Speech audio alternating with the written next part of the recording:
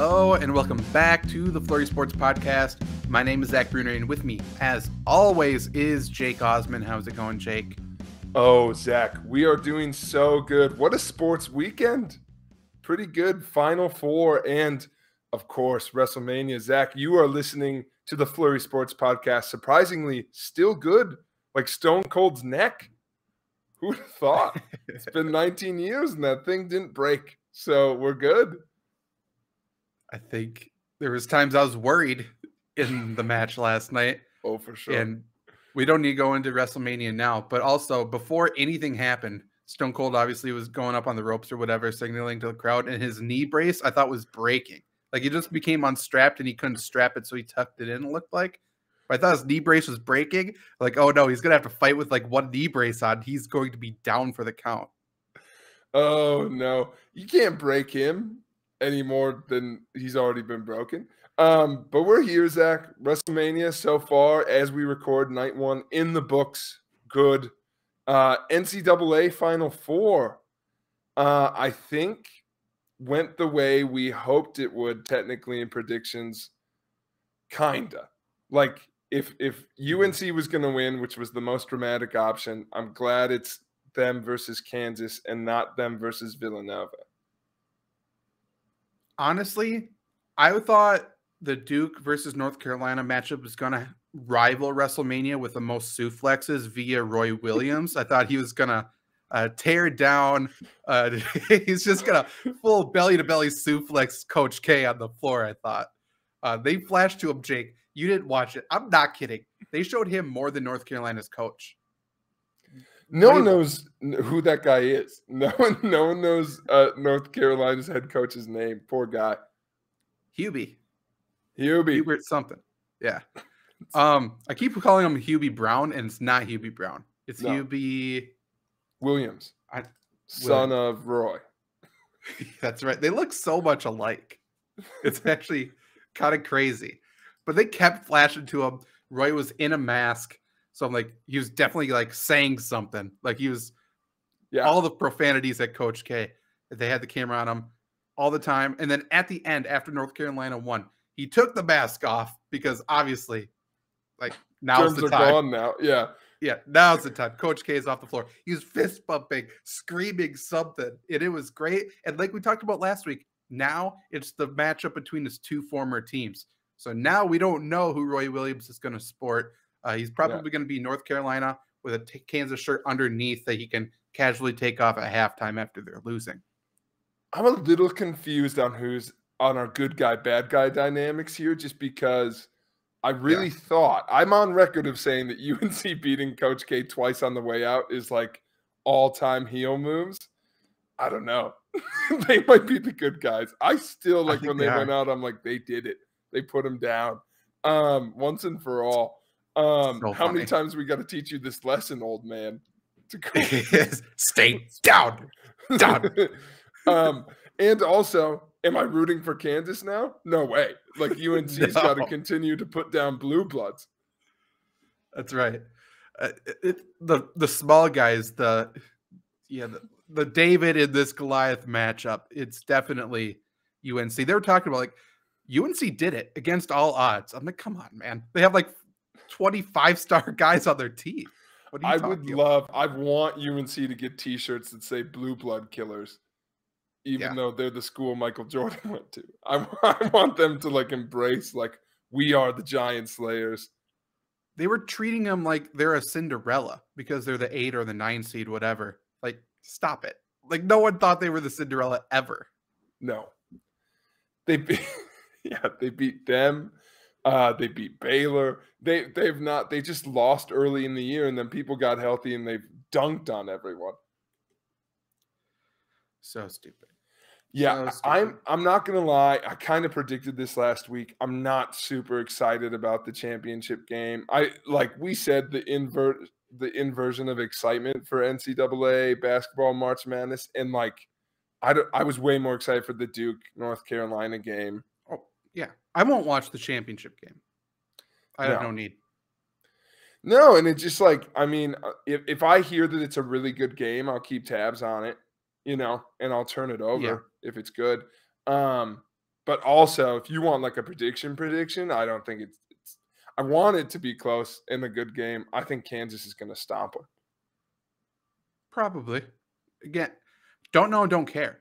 Like, I think North Carolina might be more talented, but they have Brady Manick. They got the tall white guy who screams close but no cigar. He screams like, I am the greatest college player of all time, but no, I will never win anything. You mean so he screams Drew Timmy. Exactly yes, his correct. Vibes from Gonzaga. Yes, that is 100% correct.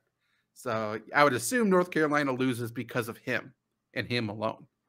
Yeah. And Kansas, meanwhile, yeah, man, I don't know. Screw Kansas. That's my analysis of Kansas. They're done. Screw them. Go Cats, baby. I've been ahead of the hating the Jayhawks trend. You know, trailblazer. That's trendsetter.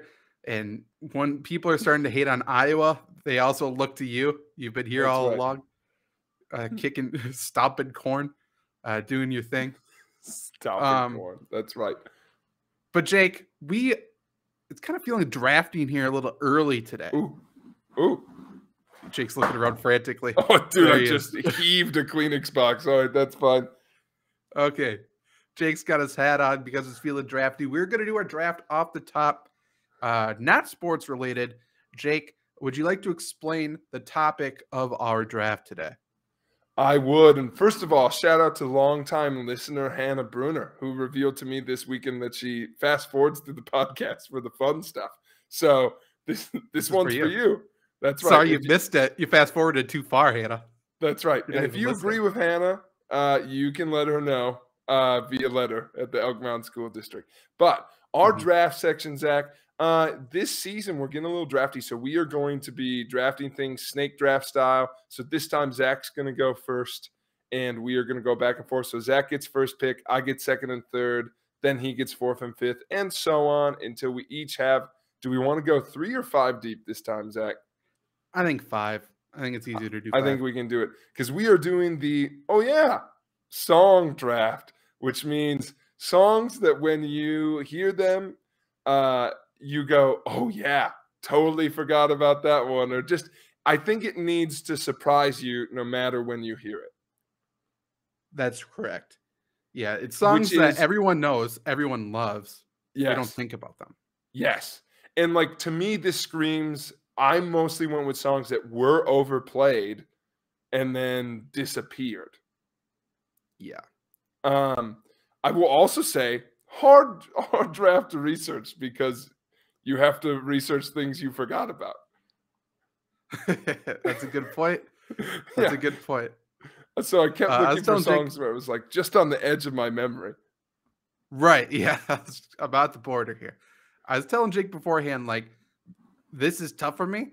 I have like 30 songs here. I kind of went through my Spotify playlists. So songs that I listen to, but because I feel like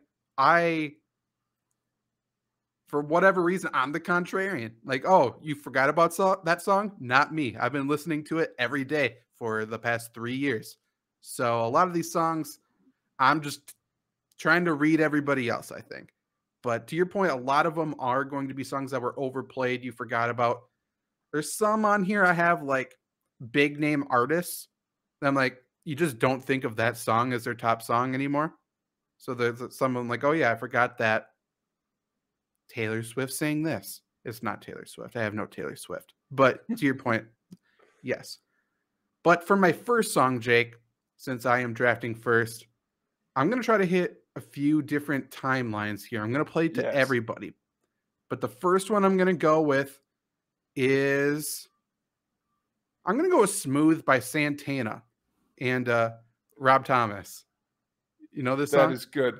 That is good. Anything by Matchbox 20 is a really good pick. Just like the ocean under the moon for the people who don't know. You got a lot of love in there to really true. Give me your heart, make it real, or just forget about it. So yes, good. So good. Santana's silky guitar. It's a really good pick. Absolutely. For my back-to-back My back-to-back. Oh, whoa. Ooh. My back-to-back. I'm going old school and new school. Old school first, Zach. A real Okay. throwback here, because I tried to grab an 80s song that I don't think shows up on a lot of 80s playlists, but everyone goes, oh, yeah, that one. I'm going to go with Mr. Roboto by Styx. That's a good one. Yeah, it's a Tomo Arigato. I just think every time it comes on, people are like, oh, shit. Yeah, this one. I think people Everyone knows forget the how it words. starts too. Yeah, weird. Yeah. Weird Right, is the yeah. answer to that. And part two, Zach, I made a change on this right beforehand because I wanted to go something by LMFAO. Yeah. But I'm going to go with one that I forgot about, and then it came back to me. So I'm going to go with Sexy and I Know It. Very good. Yeah. To your point, everywhere for like a few months and then Yes. never seen again or heard Gone. of again. And I feel like Party Rock Anthem holds like a little nostalgia place in some people's hearts. I think Sexy and I Know It did it. I think everyone was like, why are we all listening to this one? Yeah. This is it's just the extended cut essentially. That's very good. I'm going to take a song from the same point in time, I think. And this one, I was just looking through songs from the early 2000s, and this surprised me. Like, I'm like, oh my God, this just unlocked a part of my brain that was early high school homecoming dances. I'm like, oh no, what's going on? I'm like panicking. Good Girls Go Bad by Cobra Starship. Oh, Cobra Starship. I forgot right. about Cobra Starship. My finishing move, if I was in WWE, would be called Cobra Starship. Yes. I think that was Jake the Snake's finisher, actually. Yeah, that's right. His top rope move. But yeah, that was high school homecoming written all over it. I'm like, oh no, what is this song? So that's that one. I will go. This is a song that just confuses me, and I'm always surprised to hear it, but I'm not sure if everyone else is, but I'm going to do it anyways. It's from the 60s, which blows my mind. Okay.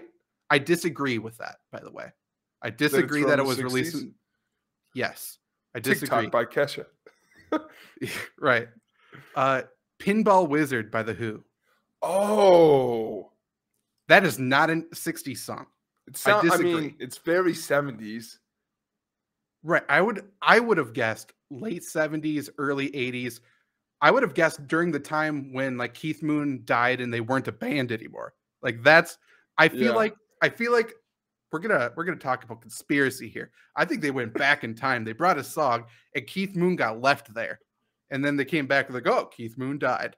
Like he's not with us anymore. But really he was back in the 60s drumming away at Pinball Wizard, making fun of the deaf, dumb, and blind kid who sure plays a mean pinball, Jake. That is weird. It was the only reason I knew it was at least early 70s is because it's from like a Elton John movie. Right. Yeah, he did that. But yeah, 69. I'm like, I've thought about that a lot, by the way. I'm like, there's no way. Like this was being played the same time the Beatles. Like, yeah. There's no way. See, that's a good one because of the length of it and because it tells a really weird story. I don't think it's one people like play. It's on such playlists funny, and stuff. But it is fun. The first minute is a hoot. Everyone they're talking about this deaf, dumb, and blind kid is really good at pinball, and he has supple wrists. Like he's so good at it. Like I think what makes him so good? Such a supple wrist. Yeah, yeah. So good.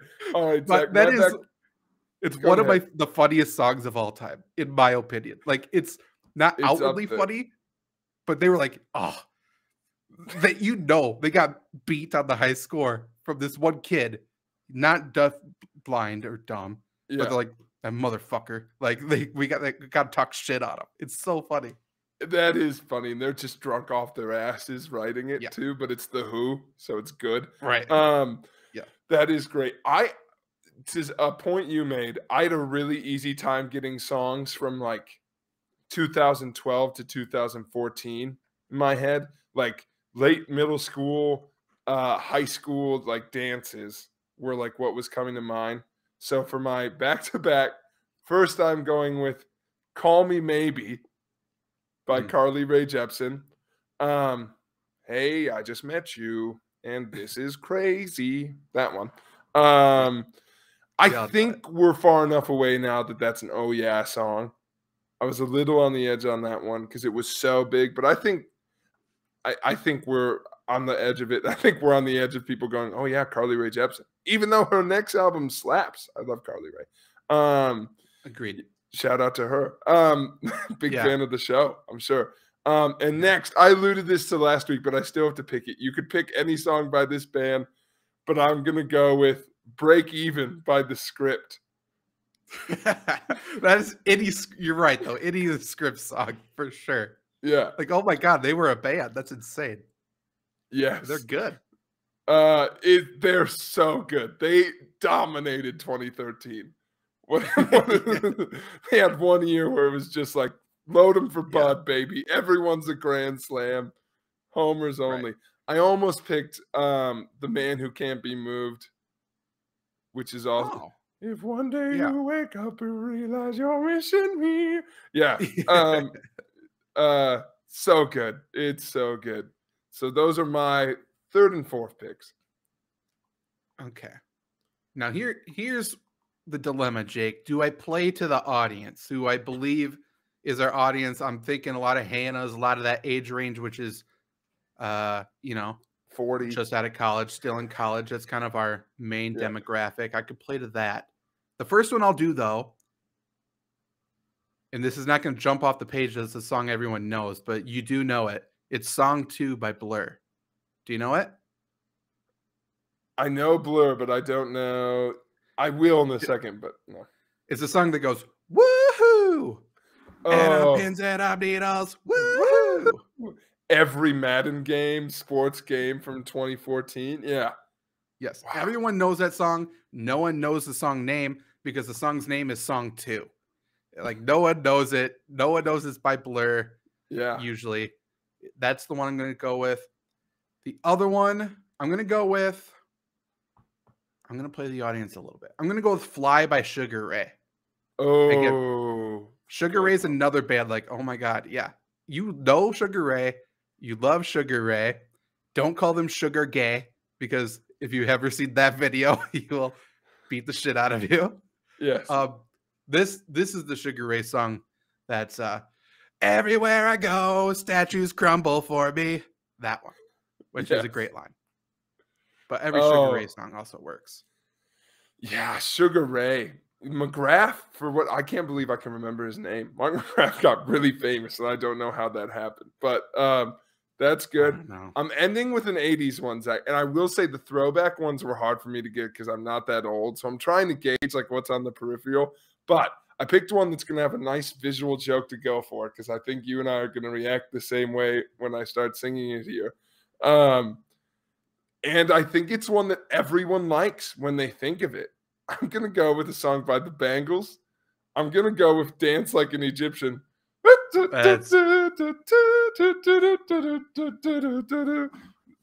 Makes fun of police. At the donut shop. So good. So good. Why don't we all listen to that song all the time? That's how we all listen to it. You should run for office and just include that in there, please. Why don't we all listen to Walk Like an Egyptian? Yeah, it's not a song that makes you go, oh yeah. It's a song that makes you go, oh hey, oh da, da, da, da, da, da. Yes. Very true.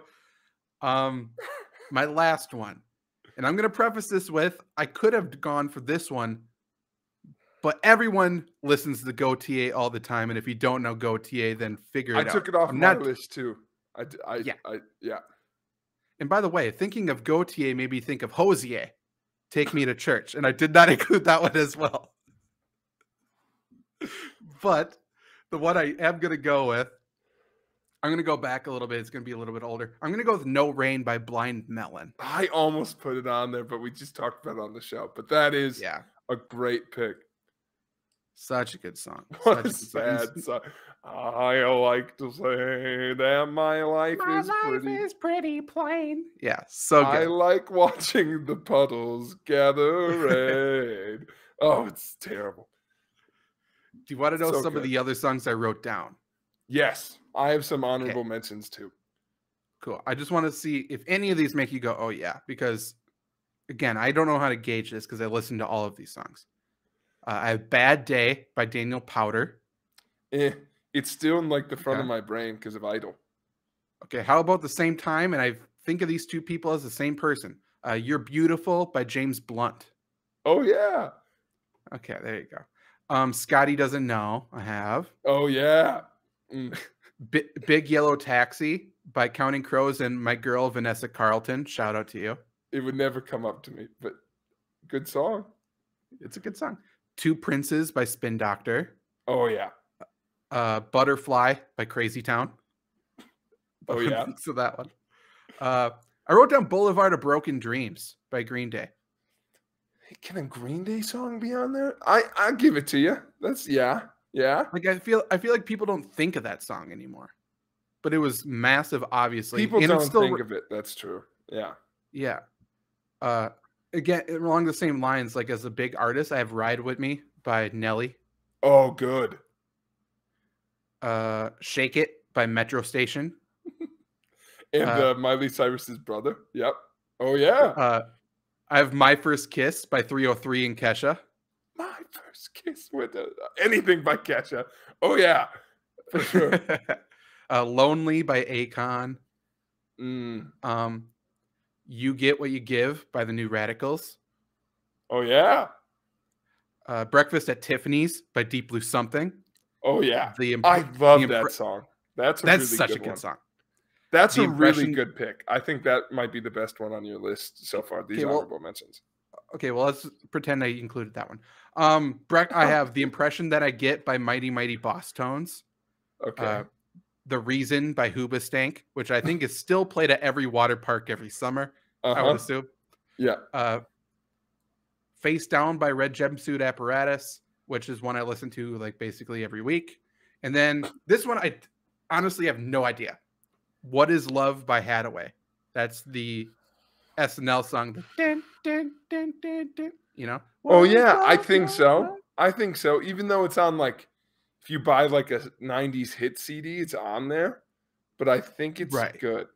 I only have 3 other ones, and I might think of some as I go here. But I didn't put this on here because I didn't know how relevant this was to everybody.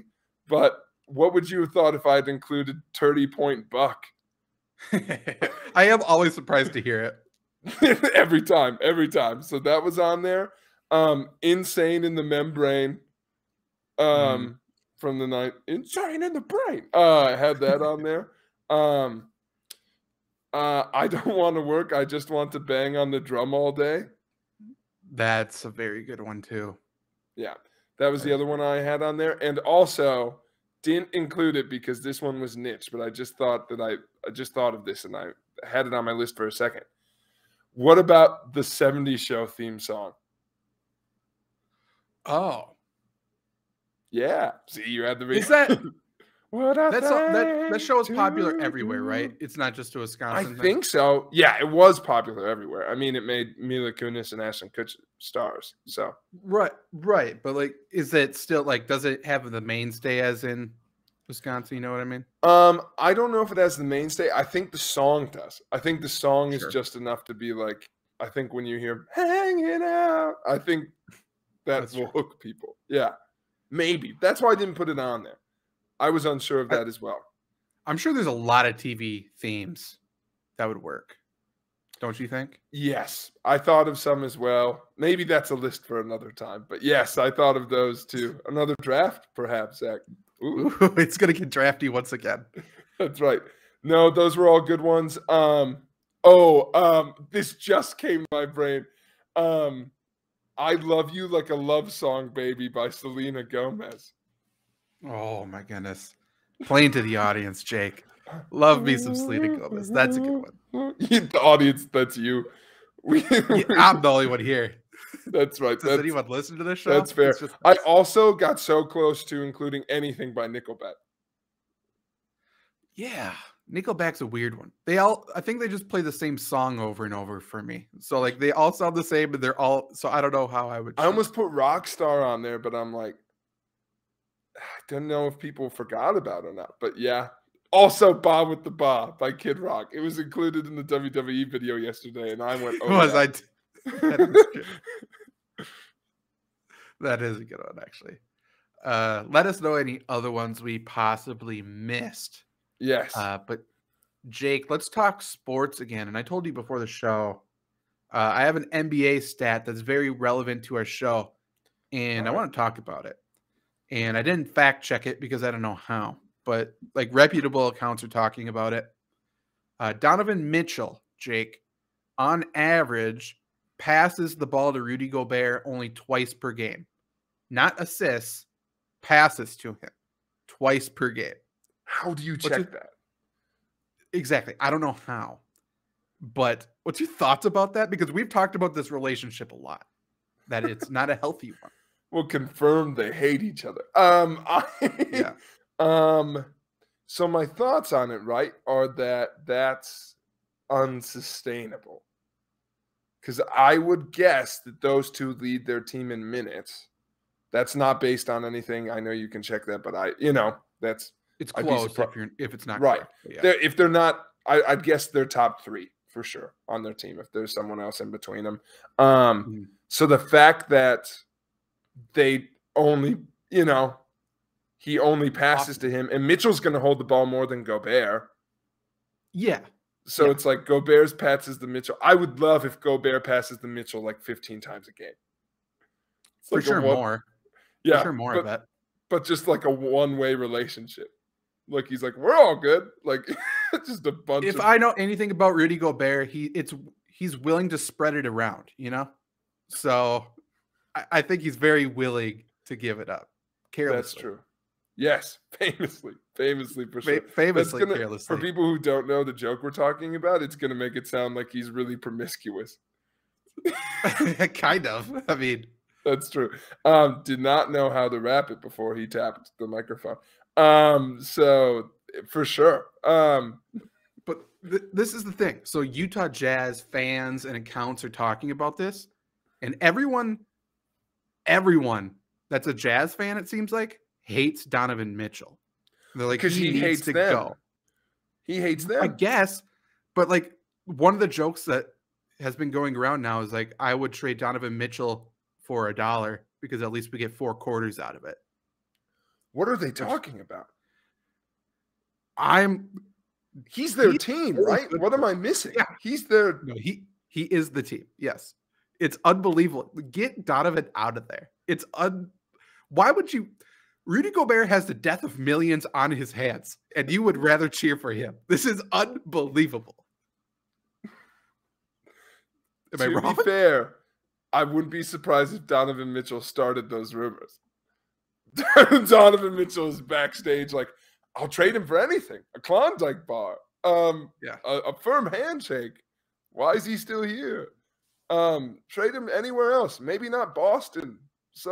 Maybe Denver or Boston or That's right. Somewhere where they don't know how to treat black people.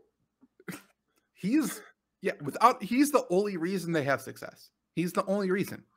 Like, listen, Gobert is good, but Gobert's a novelty act. Centers who don't shoot don't win you ball games in the NBA in 2022. No, and especially ones who can't close out on Terrence Mann. Right. That's your test. Like if the Jazz are going to win their first round series, whoever they go against, and it's because Donovan Mitchell is going to average 45 points per game. God, yeah. Like this is what he does. And they got rid of Ingles. Like, what are they, man? That's funny. Ingles is probably going to come back. He got injured, ruled out for the season. Then they traded him, and now he's probably going to come back once he's healthy, which is awesome. That is funny. That's really funny. That is good. So who do they have there? One of the Bogdanoviches? Yep. They got Mike Conley and Jordan Clarkson, and then Donovan Mitchell. Yeah. Which But, which Bogdanovich do they have? Do they have Bogdanovich or do they have the other Bohan. one? Bohan. Bohan or Bogdan. Yeah. Yeah. That's not related somehow. That pisses me off, by the way. That's not okay. Stop They're it. not related. It's like the first thing that pops up on either of their Wikipedia pages too is not related to. That's the Also, only their interesting first thing names. about them. Their first names are so. That's an SNL sketch. My name is Bogdan Bogdanovich. This is my brother Bohan Bogdanovich. By the way, not related. It's not okay. It's not the only interesting thing about either of them is that they are not related, and that's not fine. Like, it's unbelievable. Not okay. Not okay. I can't wait for the 30 for 30 on the Jazz to come out. I was gonna say the 30 for 30 on the Bogdanoviches. We're gonna go on Maury. On Bogdan's thing, it says he was named after a famous architect, Bogdan Bogdanovich, and there are like 7 other Bogdans in his family. It's like a family name. Okay, it's like George, which is Foreman. Even better. They're all Bogdan, like Bogdan, Bohan, Bojan. Baloney. It is a wild time over there. Yeah. Sure, trade him. Okay. We gotta wait till next year now. But yeah, send him to Minnesota. We'll give you $1. Yeah. Just send him anywhere that's not racist. Let him live. Let him breathe. Let him walk the streets without fear that a Mormon's gonna hand him a Bible. You know? That's right. What is he going to do without all the festivities of Salt Lake, though? Good for him, I guess. Get out of there. Let's see what they do with just Gobert. Get a taste of your own medicine. Yeah. See what you got. Yeah. God, what a terrible take. As Jokic is like, send him here. We would be so happy to have him. Like he's like, God, I'll take anybody. Yeah, even though he doesn't want to go to Denver either. In your astute observation, we're sending him to Toronto. Perfect. They treated Kawhi so nicely up there. Yeah, true, and he loved it. Loved it. It was a good time, long time. Let's talk about NBA since we are here, Jake, and we are headed down the home stretch of the season. Things are really heating up. It's actually kind of interesting at this point now. Final Four is over. This is the point where you can start paying attention to the NBA. I've been doing it for you all season long. You're welcome. This is when it gets good. This is when NHL is really good now. Playoff hockey is essentially here. All these sports that you don't care about, they're now good. We left off with the 76ers winning, beating the Lakers and the Clippers. They played the Suns last Sunday. The game wasn't done while we were doing our show. Suns ended up winning. They then beat the Warriors. Warriors right now, I'm not sure if you heard, Steph Curry was ruled out for the season. Yeah. Which is major blow. But good thing, Jake, they qualified for the playoffs very early for us. So they didn't even need to worry about it. They were still playing pretty good, though, actually. But obviously, no should have Curry. rested him.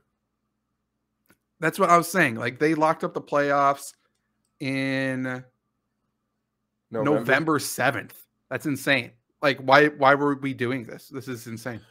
But whatever. I will say, this is sad. I really thought the playoffs were going to go them Nets showdown. I thought that's where that was heading. So, I'm telling, someone's cursed. Klay Thompson and Steph Curry are not allowed to share the floor together ever again. It's probably Kevin Durant's curse or something that he put on the team. True. If I had to guess, it's Draymond's fault. It usually is. I think it is. My only reasoning. Yeah, I don't know. Steve Kerr's curse. You can't be on them and the Bulls. You know, you only get so right, much. Yeah. You know. So I don't know. That sucks.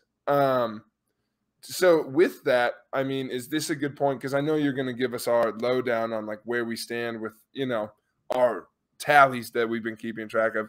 But can we talk about like what's the narrative now? Like, where's this going? We think playoff wise. The West, I guess East and West are interesting for different reasons. The West, though, right now the Lakers aren't even in the play-in games. They've actually fallen out. LeBron's not playing today either because he turned his ankle or something. Anthony Davis comes back today. So I think we should just assume the Lakers get in the play-in game. And by the way, Jake, you're a longtime Timberwolves fan and Twins fan. So I think you're probably the best person to ask. If the Lakers get in that 10th spot for the play-in game, they're going to play the Timberwolves, and they're going to beat the Timberwolves, right? Yeah. Yeah. That sucks. It is what it is. Well, maybe not, because we've been talking about all year. They will. They will. It's the Lakers versus the Timberwolves. They're going to win. But we have the defensive player of the year now. Who? Oh, Beverly. I was trying to think of who it was. Pat. I love Doesn't matter. Put anyone out there. He's on a lockdown. Pat Bev. What's PP? Yeah, that's a first round loss. So I was gonna ask. Never mind. That's the storyline. Because I was gonna ask, like, is the rest of our casual fans as excited about the Timberwolves as I am? But the answer is no. But they're on such a roll. They're good. Dude. They're 2 games behind the Nuggets right now for the play-in game. But the Nuggets play the Lakers today without LeBron, so they should win. They're currently trailing by 4. And the Nuggets have a really easy last 4 games. They play the Lakers twice in that. So, Asshole Cat is my favorite player. Karl Anthony Towns has become a dick over the last month, and it's awesome. Yeah.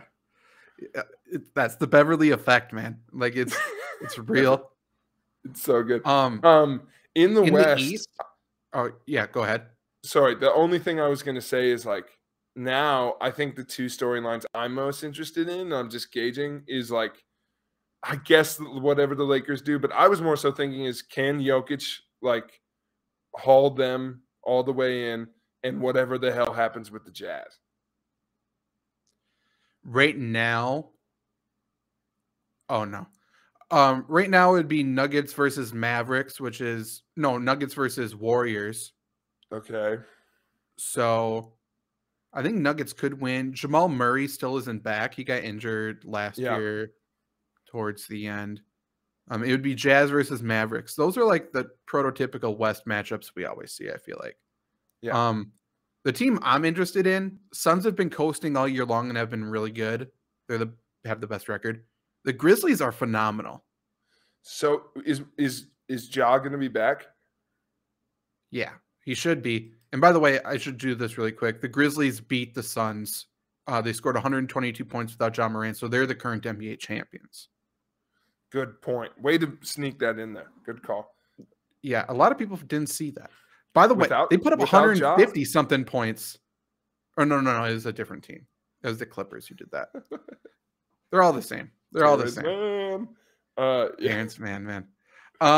The East, I think the Nets have the best betting odds to win the East, and they're currently the 10th seed. So, which is hilarious. And I don't disagree with it. The Nets? Yeah. Wow. I see, this will show you. First of all, I am that person you were talking to. It's like, time to pay attention to the NBA. I'm like, got it. I mean, but I can't believe they're the 10th seed based on like all the talk and stuff. But yeah, that's fair. I mean, Kyrie can play now. They should. I mean, they can pretty easily leapfrog up to 8, but that doesn't really matter. It doesn't mean anything. The Hollywood narrative, right, is them versus Sixers. Yeah. Sixers are 4th right now. The Bucks are really good. Celtics, by the way, Celtics were one of the worst teams in the league for a stretch. They're the number 2 seed in the East now. They can't lose. They're on such a fucking streak right now. It's unbelievable. And they're going to lose immediately. Yeah, I know. They're going to play the Nets probably in the first round, and they're going to lose. That's a bad matchup for them. Yeah, because like they'd go against the other team that like has 2 stars who can't miss right now. Tatum's a fucking beast though. But really good. I wish their town liked black people more. But other than that, I mean, what a team, man. I mean, that's a big ask, Jake. Like, what are we? It's true. Yeah, that's right. I don't ask a fish to fly. I don't ask Boston to be nice to people of color. Hey, Bostonians, listen to the show. Fucking prove me wrong, man. Send in your hate mail. Just send mail to Hannah Brunner about how you're nice to people who aren't white. Huh? Prove it. Hey, we had Cam Newton as a quarterback for 1 year and complained about it the whole time. I was going to say, treated him super nice. Yeah. So happy we got weird, Mac though. Jones. Yeah, the East is weird. The Heat are weird. They're the 1 seed that no one believes in. No. Mostly because Kyle Lowry's on there. So many players. Like they're 5-5 over their last 10 games, and they're the number 1 seed. It makes no sense. They only have 50 wins. I just thought of, all right, I'll give you the finals I want the most right after I give you the finals I want the least. Ready for this? Finals I want the least. Heat and Suns. Yeah, no one wants that. It's terrible, right? I just want to make sure we're on the same page. God, I don't want that. Oofta. It's like last year, except for take away the best basketball player in the world, which is Giannis. So, like, okay, now it's worse. Yeah. And then I can't tell who I want to win the West.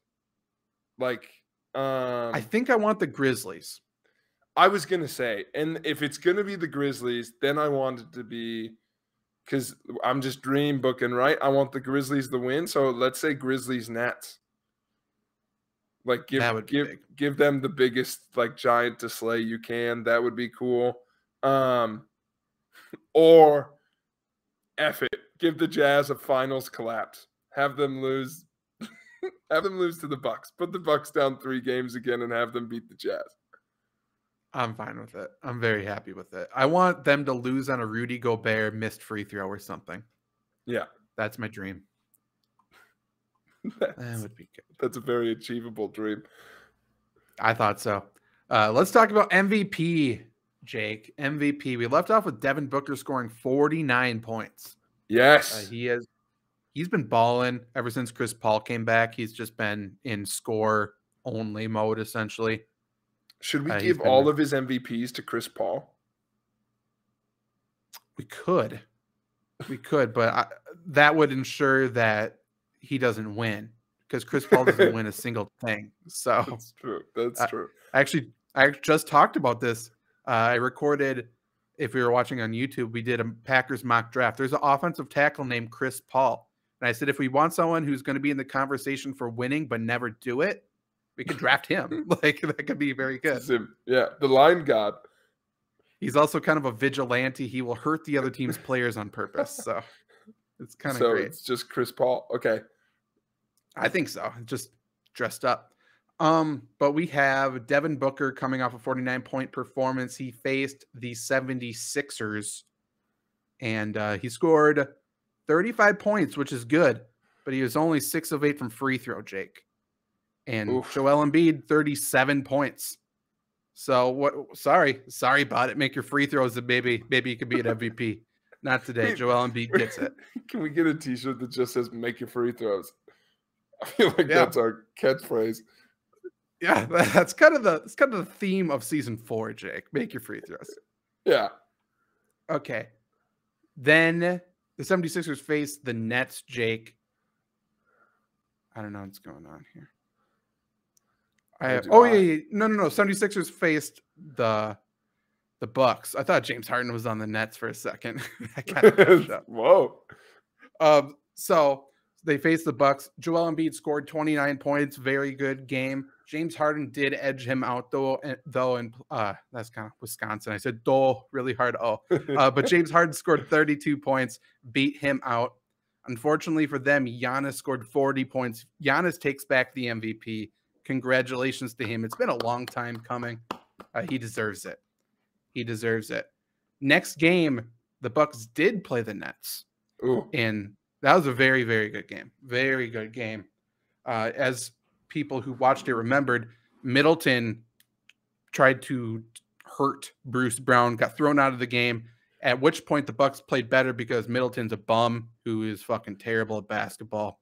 Giannis hit a 3 to force overtime, and Nets did a balanced approach, but Giannis scored 44 points and took home another MVP award. So congratulations to him. But he was tired, Jake. He is tired, Yeah. but I just want to take a quick moment to point out I feel like our theme for NBA talk today is we hate your favorite player. I feel I just had a thought. I'm like, I hope someone's listening who just loves Gobert, Chris Paul, or Middleton. And we're just like, if your favorite player is a bum. If your favorite player is any of those people, stop watching basketball. Good God. Oh, I love Rudy Gobert. Says no one ever, dude. Now, there's a t-shirt. Your favorite player sucks. That's kind of my attitude in sports media, actually. That is good. Giannis was tired after that overtime victory, though, carrying the team. So he was out next game. It was a back-to-back. They played the Clippers. Clippers were also without Paul George, who just came back. They were without Reggie Jackson as well. So Reggie Jackson probably thought, oh, we're tanking. Like, if I'm not playing, then obviously we're not good. The Clippers put up over 150 points on the Bucks. And Robert Covington exploded for 43 points. He hit 11 of 18 from three-point range. But, Jake, more importantly, 2 of 2 from free throw. Dude, make your free throws. That's all you need to do. So it's the little things. I'm sorry. Yeah. I'm sorry. Like, no one's role players explode like the Clippers, man. That's a good point. That is a good point. They got to figure out how to get those guys more consistent. And there is very few players more like Terrence Mann out there than Robert Covington, I would say. Yeah. Rocco is just Terrence Mann, except for a little bit more confidence. Yeah. That's about a little bit. Just a little bit.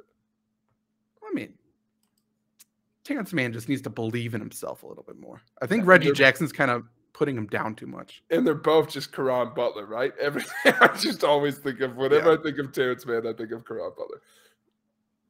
Pretty much. But that's NBA. Any other NBA things you want to touch on before we move on to the NFL?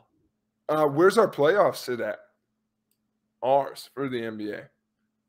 We're just going to do a flashback on the last 10 games, right? Yeah. So each team has approximately 4 games left of their season. And we will pick whoever has the best at that point. So if we did it for right now, Jake, for the West, it would be the Pelicans, I believe, at 7-3. They're currently the 9 seed in the playoffs. So they would have, if we're going just by the normal West standings, they would have leapfrogged the Clippers. But obviously, they have a chance to get in no matter what anyways because of the play-in game. And for the East, the team would be the Raptors are already in, right? Yeah. Yeah, they were put in last time over the Bucks. Sorry about it.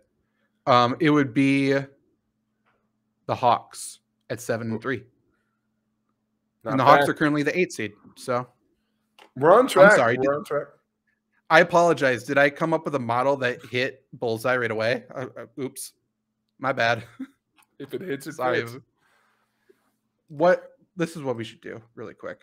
Grizzlies are currently the NBA champions. So if they win out, obviously they head in to the playoffs with the record. Yeah. But if they lose, I'm just trying to find a scenario that's scary and not good. So they play the Jazz, who are in the playoffs. They play the Nuggets, who are in the playoffs. Then they play the Pelicans, which could be scary. But the Pelicans are in the play-in game. So if they lose, then we're okay anyway. Okay. Yeah. And then they play the Celtics. So I think we're fine. I think we're good. We made it. Champagne! We did it, boys. I feel like the Jazz are going to be the team to screw it up, though. So if they lose to the Jazz then play the Thunder. Uh-oh. Oh, there it is, Zach. Oh, my God. That's so predictive. Oh, I dropped my mic. I got so scared. It is scary. The Thunder is going to screw it for us, damn it. Oh, no. I'm excited for it. This next week of basketball is a good one, Jake. But let's head into the NFL. Kind of a mixture between an NFL and a WWE segment. Everyone around the interwebs this week, and I guess on TV too, people have been doing the quarterback rankings. And I've seen a lot of interesting ones. I've saw some that I agreed with, which was interesting. There are some people who left Patrick Mahomes out of their top 5. And I'm like, huh, good for you. I think you're learning something. That's very good. And they had Joe Burrow at number 2. And I agree with that too. So congratulations to you. You know football. Okay. But Jake, we're not doing that. Why are we going to, like, what's the point? Let's just add to the conversation. Hey, Jake, actually, before we do this, should we talk an hour about Will Smith and Chris Rock? Like, that's not us. We're not doing that. So instead, we are going to pick in label, I guess, the top heels and faces at the quarterback position in the NFL. We will sort them and kind of then, I think, say who the top ones are, right? Let's do it. That is a good way to do it, Zach. I'm excited. Besides, if we just did top 5, I mean, just be Justin Herbert's name 5 times, right? Yeah, he's a top 5 quarterback in every way for everything. Of course. A lot of Justin Herbert's in their people's top 5s this week too, Jake. Top 5 at what? Because he's barely top 5 in his own division. Okay. So do you want to switch off like we did last week with teams? I think that's the fun way to do it, right? Yeah, so let's go with a layup right away, Jake. I'm going to put Tom Brady in the heel. I think that is safe to say, right? He just got Bruce Arians to retire. That's right. Tom Brady's a heel because he won't quit. Damn it. Peyton Manning sent him a gift basket. Are you going to send him back, Brady? You better at least refund him. Yeah. I will pick a face. What a dick, dude. Easy face pick. I'm going to go with the most obvious to me. The little engine that could. Davis Mills. Get in the babyface category, my dude. Anyone who comes after Deshaun Watson's a babyface. Congrats. Yeah, I'll just add on to that. I'll just say Deshaun Watson, heel. I think you could say criminal. I think you could say terrible person. We'll just say heel. So, yeah. Also, what more do we need to say about Tom Brady other than the fact that he went on the board before Deshaun Watson? Hey, and I think that's right, by the way. Yeah, for sure.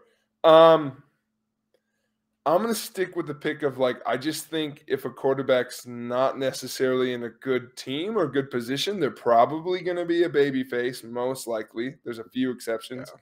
But our boy, the pipes are calling. Danny boy, Daniel Jones, he's a babyface. I agree with that. I don't think there's anyone. His career, man. Come on. Everyone's shitting on the poor guy. The poor lanky bastard. There's nobody, including Giants fans, I think, that are like, Daniel Jones. No one's put their fist in the air while saying his name.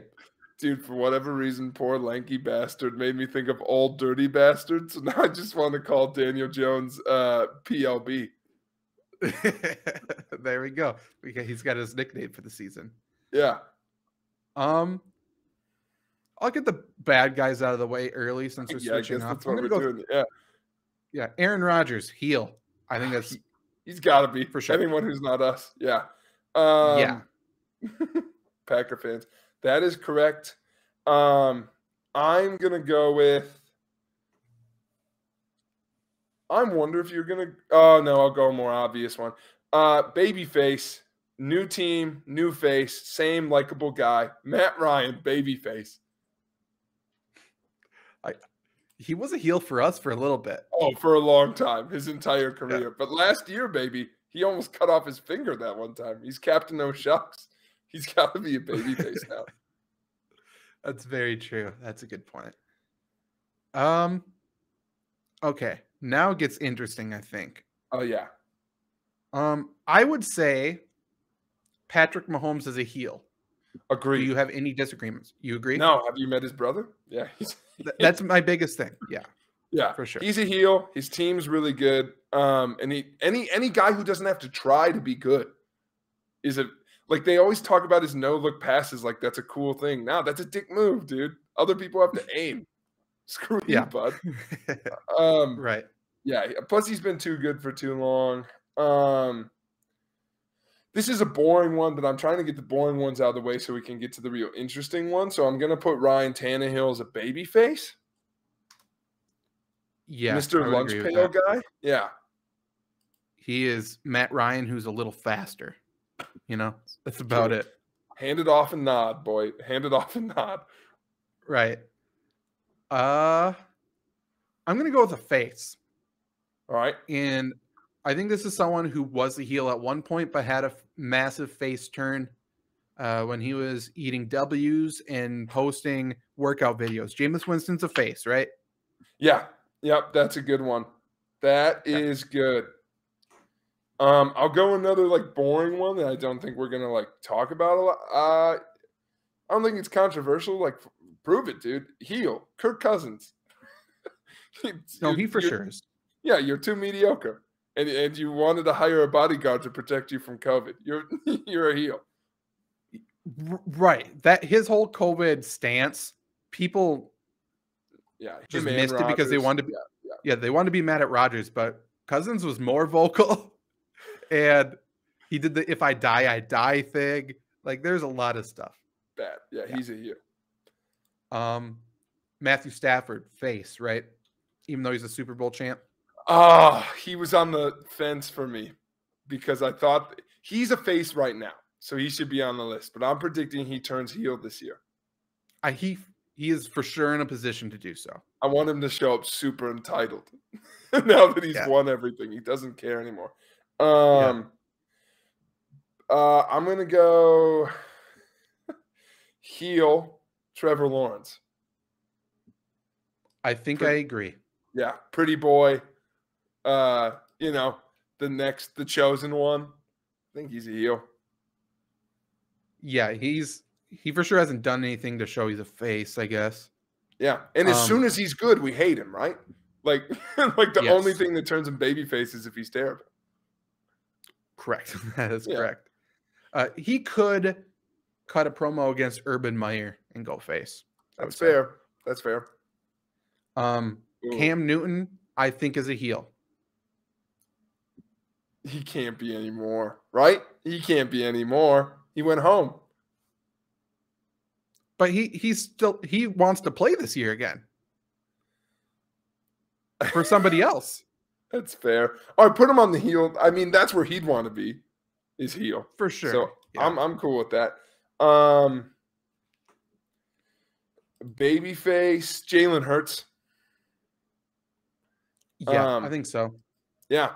Because he's like the captain of the underdog Eagles. No one knows what the hell they're doing there. And he has never, no one from his organization, his fan base really has been like, yep, he's a quarterback. Like still no one thinks he's a quarterback, much less the future quarterback. That sucks for him. Yeah.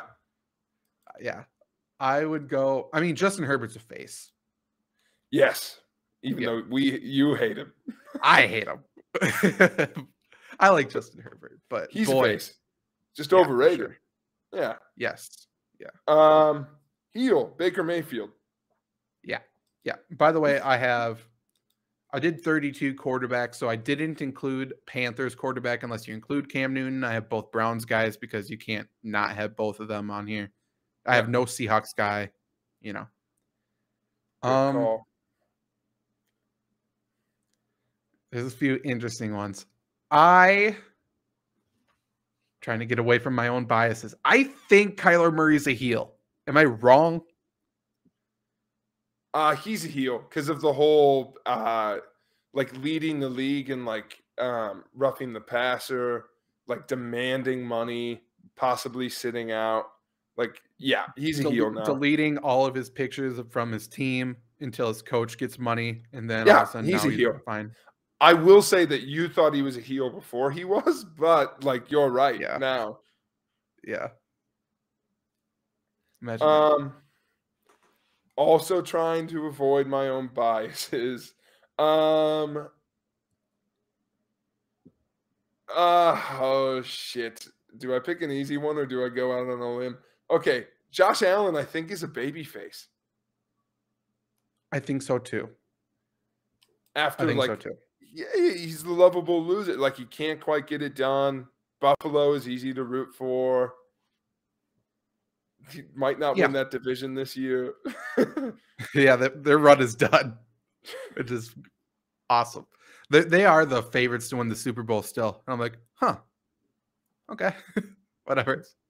Who's it picking? Um, Boomer? Is it them and the them and the Niners every year? yeah, right. Yeah, no kidding. I don't think there's any easy ones left, personally. So I'm interested to hear what you say. Yeah. If we have to put this person in one of the two categories, I think Trubisky is a face. Oh God, I was hoping we would just agree to be biased and bury him. But you're right. You're right. To the national media, they probably want him to do good. Yeah. Yeah, that's the right answer. Good for you for being the bigger man. I mean, we could put him in heel. I don't care. Nothing Mitchell Trubisky. Derek Carr's at face. Yeah, I think so. Yeah. I think so. Yeah. He almost baby faced his team out of like the worst spiral ever last year out of sheer moxie. That is a good point. Yeah. Mariota's a face. He's done nothing ever to be heel. No, he's a big baby face. Let's get spicy. Let's put Joe Burrow as a heel. Because he has to be. Dude, he's Ric Flairing us. He's showing up to things in turtlenecks with gold chains. He's like calling them the team of the future. Yeah, he's a heel. He has to be. I will go. There's some easy ones left, I think. I'm trying to separate personal bias because I'm not sure. I think Russell Wilson's a face, but I'm not 100% sure. He is now. Right now, like he's going to Denver. I don't think you get buried for wanting out of Pete Carroll. You know what I'm saying? Like if he demanded to get out of another team, but running away from Pete Carroll seems like a sensible thing to do. My humble opinion.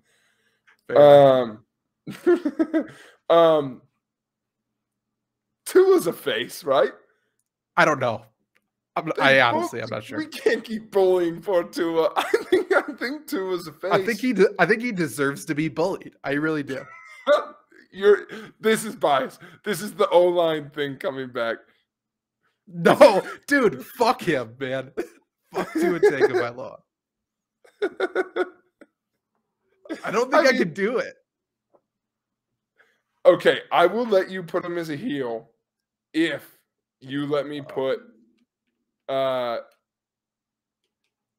who can I really who are you gonna argue for out of these? Yeah, that's what I'm thinking of. If you can let me put Mac Jones as a heel too. I think he probably is. All right, I'll do that. I'll double him up.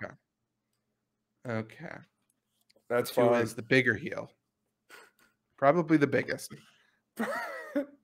While we're there, Dak Prescott's a heel. I don't know, because playing for the Cowboys immediately makes you a heel. Agreed. But he is such a good guy and only says the right things. I think I agree with you. But if he was a really good guy, he'd play for another team. Okay, fair enough. There you go. Fuck you, Dak. What's your deal, dude? Okay. Are you also Jerry Jones's kid? Come on. What do we do? I might try to get some money out of it. Jimmy G. I think he's a heel. Ooh. He's too handsome to be a babyface, isn't he? Well, that, and he did like the whole dating the porn star thing, and then he's said some stuff. The only thing that makes me go babyface is the whole like his team not wanting him thing. But watch him go to a scummy team. So yeah, I'm cool with him being a heel. Yeah, we don't need even, I guess I should say. No, let's not make it even. I'm not trying to. We're just getting real close. Zach Wilson's a face. You can't suck that bad and be heel, right? I don't think. You play for the Jets. I sympathize you. Remember his mom's shit, though? Dude, his mom's a heel. Okay. We can separate them. We did separate Mahomes, but yeah, okay. No, but that's different, dude. He's a stain. I don't know. That's a very good point. Don't put my logic up against me. You play for the Jets. If the Jets are good, then I'll put him as a heel. But until then, maybe. Well, Mike White's a Jets, heel, so I don't. Mike White is definitely a heel. Do you think over the next 10 years, do you think the Jets have a winning record ever again? The next 10 years? Yep, one season, a winning record. Yes, just based on the odds. I don't think they have that talent on them currently. I just think, you look at any terrible team in the NFL now, they had a winning record within the last 10 years. We'll check back in 10 years, Jake. I don't. We'll see. I don't think they'll ever have a winning record again. I mean, just look at the, I don't know. Just look at the terrible, terrible teams from last year. They all had a winning record 6 years ago. Even the Jags, Did the like Jets? a 10-year stretch is just a little. The Jets had one within 10 years. Yeah. The weird Mark Sanchez years. Yeah. It was close. That was longer ago, buddy. No way. They had a winning record in that span of time, didn't they? I don't know. We're going to find out right now. I honestly am not sure. I think they did. They did. 2013, 14? Just 2015. And that was Todd Bowles' first year. It was the Ryan Fitzpatrick year. So Ryan Fitzpatrick saved him. Yeah, you told me. As he always does. But yeah, so this is where they've been, starting from last year, going backwards. 4-13, 2-14, 7-9, 4-12, 5-11, 5-11, 10-6, thanks to Fitz. Yeah, how about that? That was pretty good. 4-12, 8-8, 6-10, 8-8, and then 11-5. Well, they'll get another one when they sign Fitz again. True. In a few years, they'll get Fitz again. Yeah, it comes back around. It's like Haley's Comet. Yeah, it's true. Okay. Okay, Jake. We got 4 left. Turn. We have Lamar Jackson, Carson Wentz, Justin Fields, Jared Goff. Justin Fields is interesting to me because he is an Ohio State guy, and I can't tell if that's my bias or not. Yeah. I think he's probably a babyface. I think so too. Think of how much he got sacked last year. Yeah, I think at the start of last year you could argue, but I think Nagy turned him face. And he's so athletic and stuff. Yeah. And his team sucks. I mean, does that mean you think Lamar Jackson's a face? I do think Lamar Jackson's a face. Because I'm trying to separate him from his coach. I like John Harbaugh a lot. He's one of my favorite. Yeah, coaches. You also like Tom Izzo. Okay, come on, man. What are you trying to say about Tom Izzo, dude? Is Harbaugh a heel? Yeah, dude, for sure. Our whole audience just went yes. Harbaugh's a dick. Jim Harbaugh is, and John's his brother. Okay, so we're bringing family back into it. Okay, no, just brothers. Okay. Dude, I'm not consistent. I'm just right. Fair enough. It's my heel turn. Yeah, dude. I mean, Harbaugh. I think we forget the Flacco days where he was just a gas bag. Where he was just like, we have the best defense. No one trusts our quarterback. Blah, blah, blah, blah, blah. He's the worst, man. Was he wrong? Dude, you don't have to be wrong to be a heel. In fact, most know-it-alls are heels. Take that, Sam from second grade. Okay. We just unlocked something, people. Jake is spiraling. We got 2 left. Carson Wentz, Jared Goff. Jared Goff is a heel, and I'll tell you why. Oh, okay. Tell me why, Zach. Have you seen the bullshit Dan Campbell, the biggest babyface in the entire NFL, has had to put up with? Like, if you have to put them up against each other, just being around Dan Campbell has made Jared Goff the most hated person possibly on the planet, but for sure in the NFL. I think that's fair. Can I also lay out my argument for why Carson Wentz is a heel? Sure. It's a simple argument. Do we want to see them win? Or do we want to see the Commanders implode? That's a good point. I honestly, You tell me if I'm wrong. At least, and this isn't right, at least 80% of my Commanders hate is because of the name. Should have been the Commodores. It's just a bad name. It's the whole Guardians thing coming back around. It's us being picky about new names. I don't dislike the new name.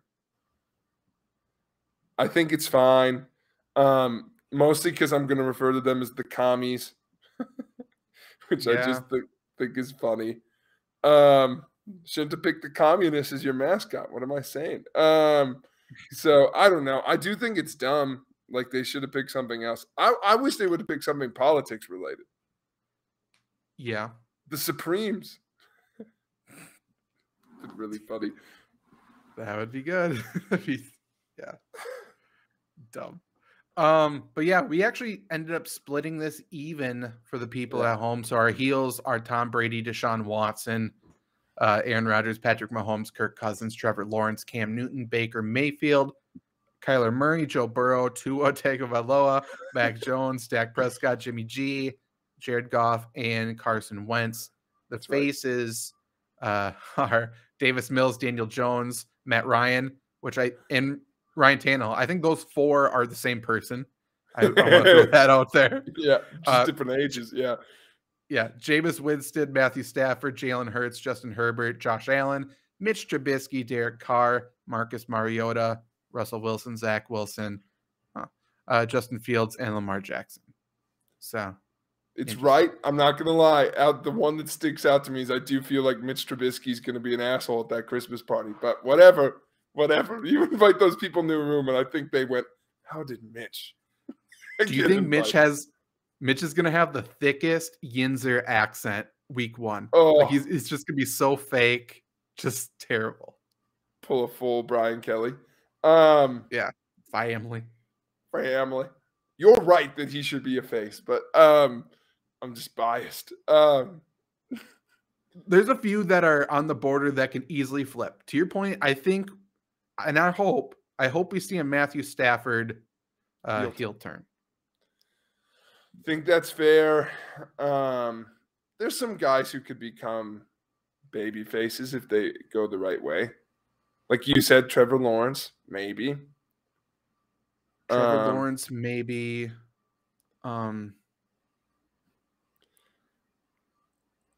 Dak Prescott if he leaves Dallas. Yeah. That's about it, I feel like. Yeah. Not Tua, man. Dude, give Tua a chance. I've given him enough chances. It's fair. Maybe Mac Jones. That's interesting because he talks a lot of shit in Alabama, so like that's why he's heel. But it's also kind of tough to be a face as the quarterback for the Patriots, I think. Yes. Even though we love Belichick, they're still heels. Agreed. Belichick's the best, dude. He's awesome. I'm so excited. And there's no offense or defensive coordinator for the Patriots this year, which is unbelievable. I love the Patriots so much. If it's not the Packers who win, I'm cheering for the Patriots. Are they not going to fill those? No. Dick. Isn't that good? Dick. It's awesome. And by the way, Joe Judge, who we thought was coming on to be the offensive coordinator, he's offensive something, which again makes no sense because he was the special teams coordinator for the Patriots. Matt Patricia is an offensive advisor or something, which again makes no sense because he was a defensive coordinator for the Patriots. Like everyone's out of position. They're awesome. They're skill building. That's very funny. Bill just doesn't want to make new friends. No, he's done with it. Yeah. Everyone keeps saying my coaching tree sucks, and I agree. So now it's a tree of one. That's right. We'll be our own tree, damn it. Any other NFL things you want to talk about before we end on a hysterical? No, I'm so excited for this, Zach. Okay, let's hear it, Jake. All right. So it's baseball time, Zach. We might talk more baseball next week because April 7th, opening day. Big day. First day to catch baseball. Not the last. will be here a while. But unfortunately, yeah, if you missed day one, I've got good news. There are other opportunities. But opening day, I will say, credit to baseball. I think their opening day feels special somehow. For a season that's so long, I actually think it's the opening day I look forward to most besides football. do we know who's throwing out the first pitch yet? Of which game? Like do they do it simultaneously? Like, who's the first pitch? Oh, dude, every game has a first pitch. I know, but like the first one of the fucking season, isn't that special? Or do they not make it special? Because if so, I might be done with fantasy baseball. I hate this sport so much. I don't know. I don't know who the first pitch is. Because last year was Fauci, and he fucking blew it, dude. He made me think COVID was fake by how terrible his pitch was. I guarantee you Biden will throw one out, and his will not be Can pretty. We'll find out together. Has anyone used like a pitching machine before? Like No. a jugs machine. What I want Biden to try and do is the Simone Biles do a flip and then throw it. Just give it your all, Joe. Yes, I do love a terrible first pitch, so I hope that happens. But Zach, a treat for you. I have your new favorite baseball player. Are you ready? Yes, I'm very ready. All right. For those of you who have not heard this game before, Hystericals, I'm going to take Zach on a little trip through memory lane. I'm going to ask him some questions. We're going to get a little silly because history is fucking hilarious if you know where to look. So, Zach, there are 314 no-hitters in MLB history.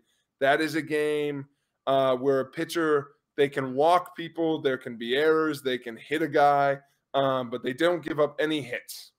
They could even walk in runs, which the Twins did one year. They lost a no-hitter. Go Twins. But in that vein, Zach, I've picked the story of the best no-hitter of all time, subjectively speaking, belonging to a guy named Doc Ellis. Have you ever heard of Doc Ellis, Zach? Yeah, I heard the name. All right, probably because of his no-hitter. So we're going to start there because some people listening will know where I'm going with that. So to save suspense, he's known for his no-hitter, but this guy, Zach, what a legend. So Doc Ellis's no-hitter is legendary for the Pittsburgh Pirates, and I need you to tell me why. Multiple choice, Zach. Was it A, because he did so well high as a kite? Is it B, because he did so though being unable to see out of one of his eyes? Or is it C, he did so while having explosive diarrhea in between innings? I do love a good poop joke, Jake. So we all. I will go with that then. It was quite an explosive game for him. No, he was on a date, Zach, with Lucy in the sky with diamonds. He was on LSD when he pitched his no-hitter. Oh, yeah. He was not just high. He was tripping balls. So our boy was on LSD. Later reported that he had been partying for 24 to 36 hours beforehand. So much so that the reason why he was so high on LSD was because he had actually partied so long that he didn't realize that he was pitching that day, because his fiance at the time told him, like, what are you doing still high? And he's like, well, I don't pitch until tomorrow. And she's like, no, tomorrow is today. So he partied so hard. He didn't know what day it is. He flew from Los Angeles to San Diego to pitch. He, during that game, is on record of saying he had no idea who he was pitching to the entire time. He walked a bunch of people. He hit a couple, but they won. He got a no-hitter. And just in case you thought it was a fluke, Zach, he has said that he has never played a game fully sober in his career. So this is the beginning of the story for Doc Ellis, not the end of it. But yes, he only could recognize if a guy was right or left-handed, had no idea who he was facing. He said for all he knew, he was striking Babe Ruth up there. So good for him, way to go. Yeah. So on that note, Zach, not only did he like his drugs, his teammates, by the way, were surprised he was on LSD because usually he had other drugs of choice. So they were like, well, we knew you were drunk, but not that you were on LSD. So, just got to keep the guys guessing. So, Zach, why did he miss a game later that season? This is another multiple choice for you. Was it A, he was so drunk he went to the wrong town on accident? Was it B, he was so drunk he got maced by his own team security guard? Or was it C, he was so drunk he couldn't remember how to pitch? I'm going to go with the wrong city. That is very funny, Zach, but no, instead, I know, it sucks. He was so drunk that the security guard didn't recognize him. He didn't have any ID on him. He tried to prove who he was by presenting his World Series ring, Zach. And instead of being like, oh, yeah, I guess you're on the team, maced him right in the face. The security guard. Oh, for sure. For sure. He was with other players, too. This guard had an agenda here. This didn't just happen. Believe it or not, Zach, Doc Ellis later accused the guard of being racist because he was threatened by 3 black dudes in the parking lot and kind of went for the nuclear option. So, yes. Or I like the idea that he just hated him, Yeah. Maybe he bet against him earlier or whatever. But, yeah, for his troubles, he got maced in the eye. What a flex is it to just show your World Series ring? Right. As identification. By the way, I don't think Tom Brady's carried an ID in like 10 years, right? He probably just shows off those bad boys. Yeah. That's Doc Ellis, Zach. So he's, he likes to party. He's a little bit of a party animal, but also, Zach, he was good at pitching. Maybe a little too good. Because he was suspected of using a spitball from time to time, doctoring his pitches by spitting on it to get extra grip. The league started to crack down on him a bit. So in a short answer question, Zach, open-ended, when he was almost caught, what creative solution do you think old Doc Ellis came up with instead to get a better grip on the ball? I would assume has to be some bodily secretion. You are correct. So, you are correct. We have a few choices. Sweat is not funny. It's not that he was sweating, so it's not that. We could talk about pee, jizz, or poop. I'm gonna go with every sex ed teacher's starting monologue. Yeah. I was gonna be a teacher. I'm gonna go with pee. I think that's easier to work up to here. Well, Zach, I regret to inform you that in this case, sweat was funny. Because apology for cutting you down there. No, because Zach, just working up his sweat wouldn't have been funny, but how he did it, he wore hot hair curlers to the mound the whole game so that he got a very sweaty head. So he just wore hair curlers in the whole time, and he kept going to adjust them, And by the way, was that not suspicious? He was only allowed to do it one game. And gotcha. Believe it or not, when someone tried to call him out on it, he went back to an old favorite. Not saying it was wrong, but it's just what he did, and he's done it before. Racist, Zach. Yeah, of course. His hairstyle, which is fair. He needed to use hair curlers for that day and that day only. In a very hot Pittsburgh. So that said, hair curlers to the mound one time. Sweated up the ball. It didn't work. So then after all of that, he got really pissed at the Cincinnati Reds one day. Another short answer question for you, Zach. If you were a pitcher, and this is where I think you have to love Doc Ellis, dude. What did he do to get back at the Cincinnati Reds for being really good? That's why they pissed him off, is because they were really good. Okay, so pitcher, he has to throw something at something in my mind. I know nothing about the Cincinnati Reds or their ballpark if there's something historical there. I'm going to go with he threw the ball at... Is it illegal or is it just going to be rude? I'm going to go with like the third base coach or something. Is it illegal or just rude? You know what, Zach? I'm going to give it to you because let's say you're a pitcher, Zach, and you were mad at a team.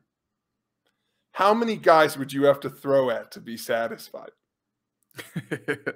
Okay. At least 3, I would say. Zach, you're not a quitter. Neither is Doc Ellis. The answer, all of them. He tried to hit every batter that came up. He got through 5 before they pulled him out. He hit the first 3 dudes. It took him 6 pitches to do so because, again, not sober. So he's trying to hit a moving target. He missed batter number 4, so walked in a run. And then on batter number 5, he sneaked 2 98 miles an hour fastballs right behind his head before they pulled him out. So that's right. So everybody is there. You want some, come get some, baby. But I like the commitment. Racist. He's like, yeah, racist. How long are you going to pull it out? I will say there's a swerve in the racism story coming at the end. A positive twist, actually. So, Zach, believe it or not, after all of this, the Pirates decided to trade him. They were like, we've had enough. Even though he was really good. He went to the Yankees shortly after, traded again. Couldn't keep old Doc Ellis tied down. So when he went to Oakland, Zach, they decided to have him keep pitching charts when they weren't using him to kind of keep him in line, give him something else to do. So, Zach, a choose-your-own adventure here. How do you think he responded? It's multiple choice with 3 very different outcomes, I would say. Only one is true. How did he respond, Zach? He surprisingly excelled at keeping the charts and became their pitching coach at the end of the season. He messed up the numbers on purpose to make his competition look less consistent than himself, or he destroyed the charts. Let's go with destroying the charts. Ding, ding, ding, Zach. You're right. Our boy's not a quitter.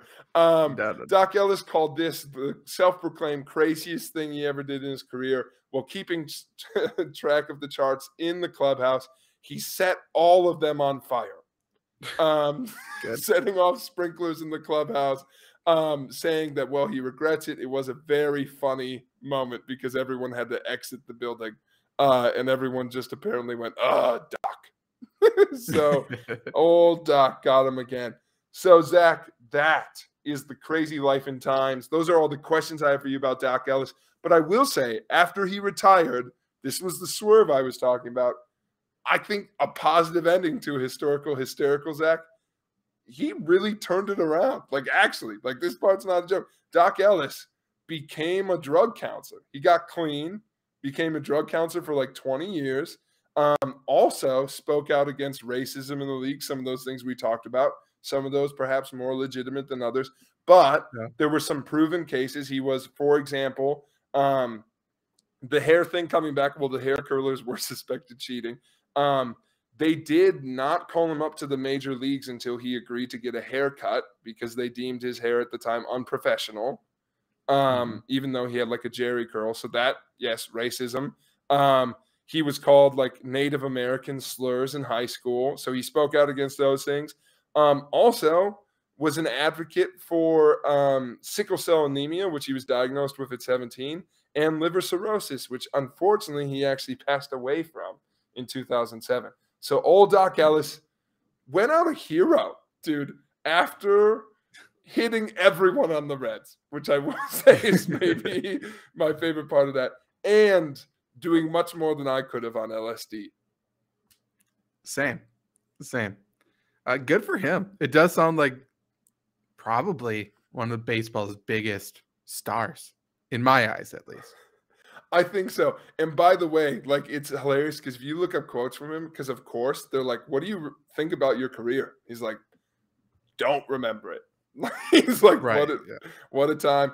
But yeah, all of that happened in not a very long span of time because very good, very, very drunk. So did not make it a super long time. But yeah, our boy, the LSD king, went on to be a drug counselor. How can you not love Doc Ellis, Zach? What a story. What a ride. Almost makes me love baseball. But unfortunately, he no longer plays. And that's kind of the issue with baseball. There's no stars. So I'll have to go back and watch highlights. But that's about it. I also looked up if he was related to Monte Ellis, former NBA player. He is not. But I did find out, Jake, Monte Ellis is an avid fisherman, according to his Wikipedia article, in case anyone would like to know that. I also don't believe it. That does not seem correct. Oh, come on, I believe it. You can't just make stuff up on Wikipedia. Good point. There is a link, so maybe I should click the link to see the picture of his fish. I can only imagine is what this is. 11 facts about Monte Ellis from NBA.com is the article that it brought me to. Dude, some poor journalism major writing up that article. God. No kidding. Have a little thought on that. Zach, I like your hysterical segment, Jake. I think that it's always a crowd pleaser when we can find gold with a story like that. Yeah. And I will say, I must be doing something right with my college students because one of them sent that to me and was like, please talk about this on the show. This guy was on LSD when he threw a no-hitter. By the way, anyone who wants to do work for us, by all means, send it to Hannah Bruner at Elk Mountain Schools. Or tweet at us at Jacob Osmond 1 on Twitter. Yeah. Or and only Jacob Osmond 1 on Twitter. Yeah, maybe also Zach, if you want to. Yes, if you want it seen. Yeah, that's right. I'm going to restart that account one of these days. I need to so that Pete can get big, I don't think he's going to control it. He can be your manager, social media manager. Yeah, that's fair. Zach, how are we feeling? We feeling like that's good there? Do we want to talk anything else? Is there anything you want to talk about from night 1 of WrestleMania before we go? Yeah, all right, fans. If you're not a wrestling fan, see you later. Thanks for listening. Let's do a little plug before you go. If you like this, listen to other Flurry Sports podcasts. Go listen to the Playing Catch Up podcast on Spotify where you can hear my dad yell at me about Ichiro Suzuki.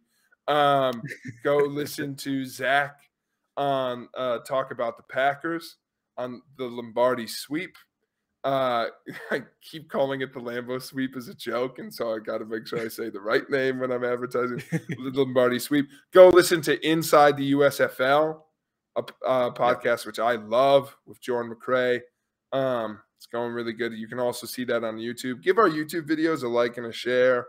That's always helpful. But thank you for listening and watching. Any other companies you want to plug? Anything else, Zach, before we do a little wrestling talk? Any other companies I'd like to plug? Well, I don't know. Maybe someone who's sponsoring us. I don't know.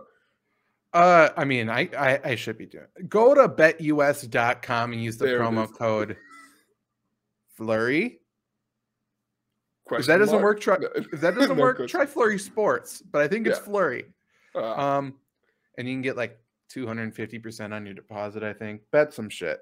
We'll talk about betting stuff. Yeah. Otherwise, FlurrySports.org/masterclass. I do want to record a masterclass sponsor for us or ad for us soon. There's some really good classes coming up on there. Like legitimately ridiculous. They're really, really cool. There's a class taught by multiple former presidents about leadership. And regardless of your political affiliation, that's insane. That's really good. Cool. That's really good. So listen to that. Look those up. It helps the show. It helps the brand. We appreciate it. So thank you for doing that. In the meantime, it's WrestleMania, baby. What a show, Zach. It was good. So I will say, I was nervous because I thought this was going to have the Zach Bruner curse because you watched it, and the Rumble was not very good. Rumble was fine. Hey, why not? Okay, so I don't know how into it we want to go because I don't know who's listening to this anymore. So I'll just talk about the things I want to talk about. Overall, because I think I watch a lot of wrestling and you're more of a casual fan, so I'm interested in our different opinion. I don't get why WWE doesn't book things right. Because this show was good, and then the card didn't necessarily make sense in parts. And this, which I'm not new at saying this, so I really want to hear your opinion. As someone who doesn't watch it, did you need all those effing video packages? No. Good. Just double checking. That was really weird to me. There's a lot. The one video package that makes sense, but I've also seen it too many times already, was the Seth Rollins one. Like, it makes sense to include that again. But Yeah. to your point before, or maybe it's just in your Raw article on FlurrySports.org, plug. Plug.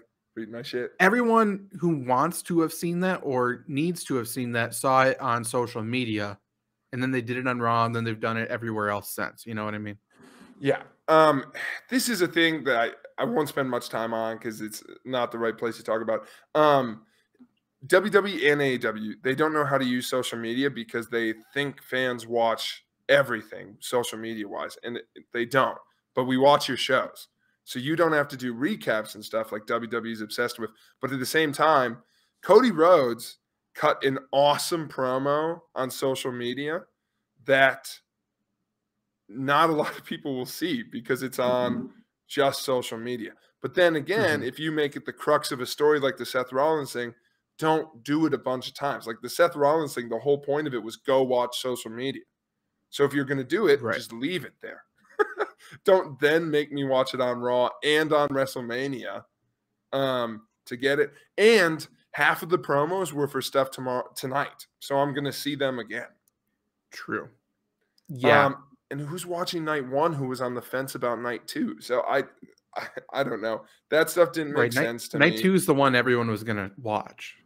Yeah. And so that doesn't make sense to me. Also, the only thing card placement wise is with all those videos, they cut a match, right? There was a match that they didn't do for time. And they had Gable Steveson come out and wave at the crowd. Cut that was stupid. That is pointless. I will say, I wanted to ask you about him. Does it not seem like right now his character is going to be, I don't care? Because he didn't seem very enthused. And I would love it. Get like this Hulk of a human who's really good at wrestling to come out and just be like, this is too easy. That's a fun character. I don't think that's what they're going for. I think he was probably just actually bored. Are they going to try to make him like a mixture between Kurt Angle and Brock Lesnar, you think? Yeah. A freak. But I hope they do more so with Brock Lesnar and Kurt Angle got there eventually, but I hope they're okay with him being heel.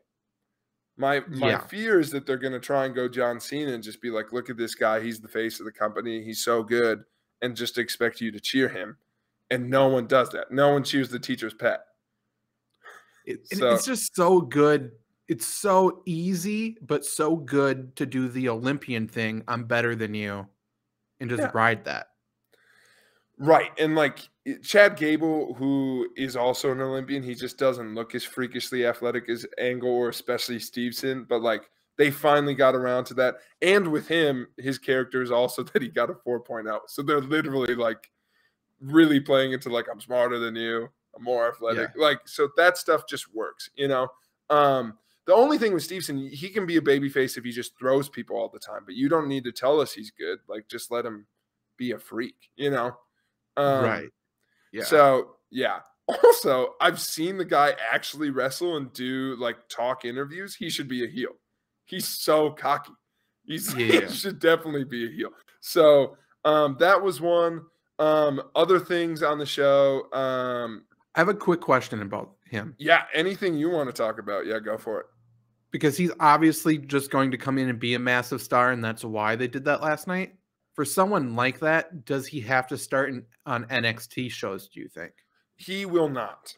So that is the question for him, is because whether he should or not is a good question. I don't know. But he won't because that his whole booking has been weird. A year ago now, they drafted him on Raw.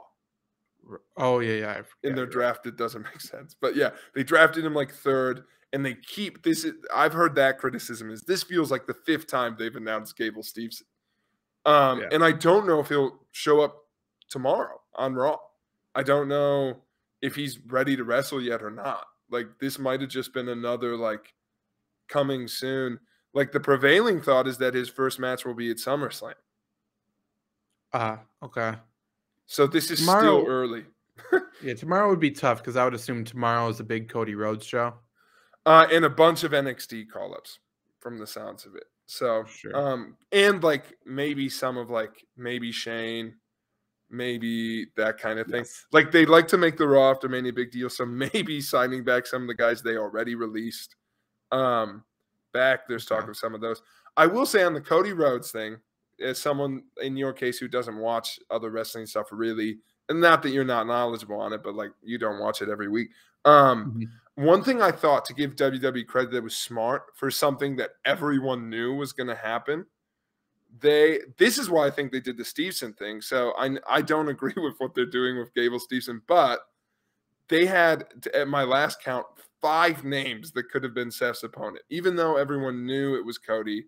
Cody like put something out that was like, who knows? I might have cold feet. Like they were like, Cody might not turn up. Who knows? And then they announced Shane might be there. So everyone was like, Yeah. oh my God, is it just going to be Shane McMahon? Undertaker at his Hall of Fame, they had him say never say never. Awesome. So everyone was like, is it him? At Gable Stevenson's thing, one of the announcers said, I wouldn't be surprised if that's not the last time we see him this weekend. And they had him come out before the Seth Rollins thing. So I think that's why that was there as a red herring. And Bray Wyatt, who got released from the company, they had him tweet out that he was in Dallas this weekend. Oh, really? Yes. Good. So there were like 5 people who like legitimately tried to get you to think, and RVD, like RVD tweeted something too. And Seth tweeted at a bunch of guys that it could be. Notably, he didn't tweet at Cody, so that was probably the giveaway. But I thought that was good, and so they tried, and that even though I knew it was him, they waited an obnoxiously long amount of time for his music to hit, which was good. And that was the thing I've heard on the internet is that was a weird moment, which I get because he came out and you asked this question yesterday, full AEW stuff. That's his AEW gear, his AEW entrance, his AEW theme, and his AEW nickname and neck tattoo. So, That was distracting, by the way. I didn't like it. Oh, for sure. And that's been the consensus. They made it his stupid AR thing too, was a giant neck tattoo. That is my least favorite part of all WWE pay-per-views I've seen, by the way. It's the worst. No one likes them. No one likes them. They're so bad. The graphics, dude. They cut away from stuff to show them. Like, go back to the guy.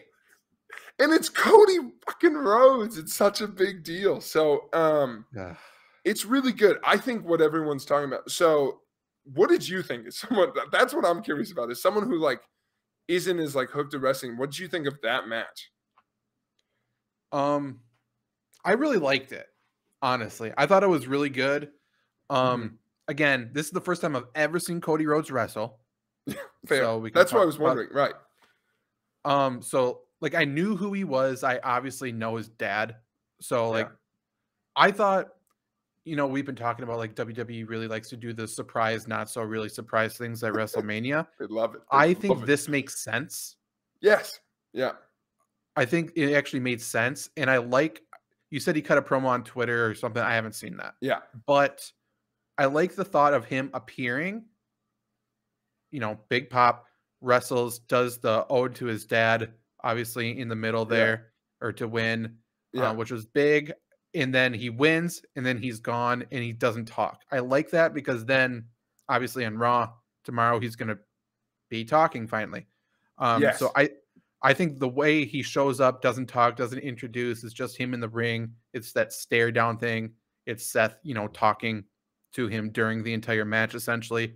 I think the way they actually did it was super, super good.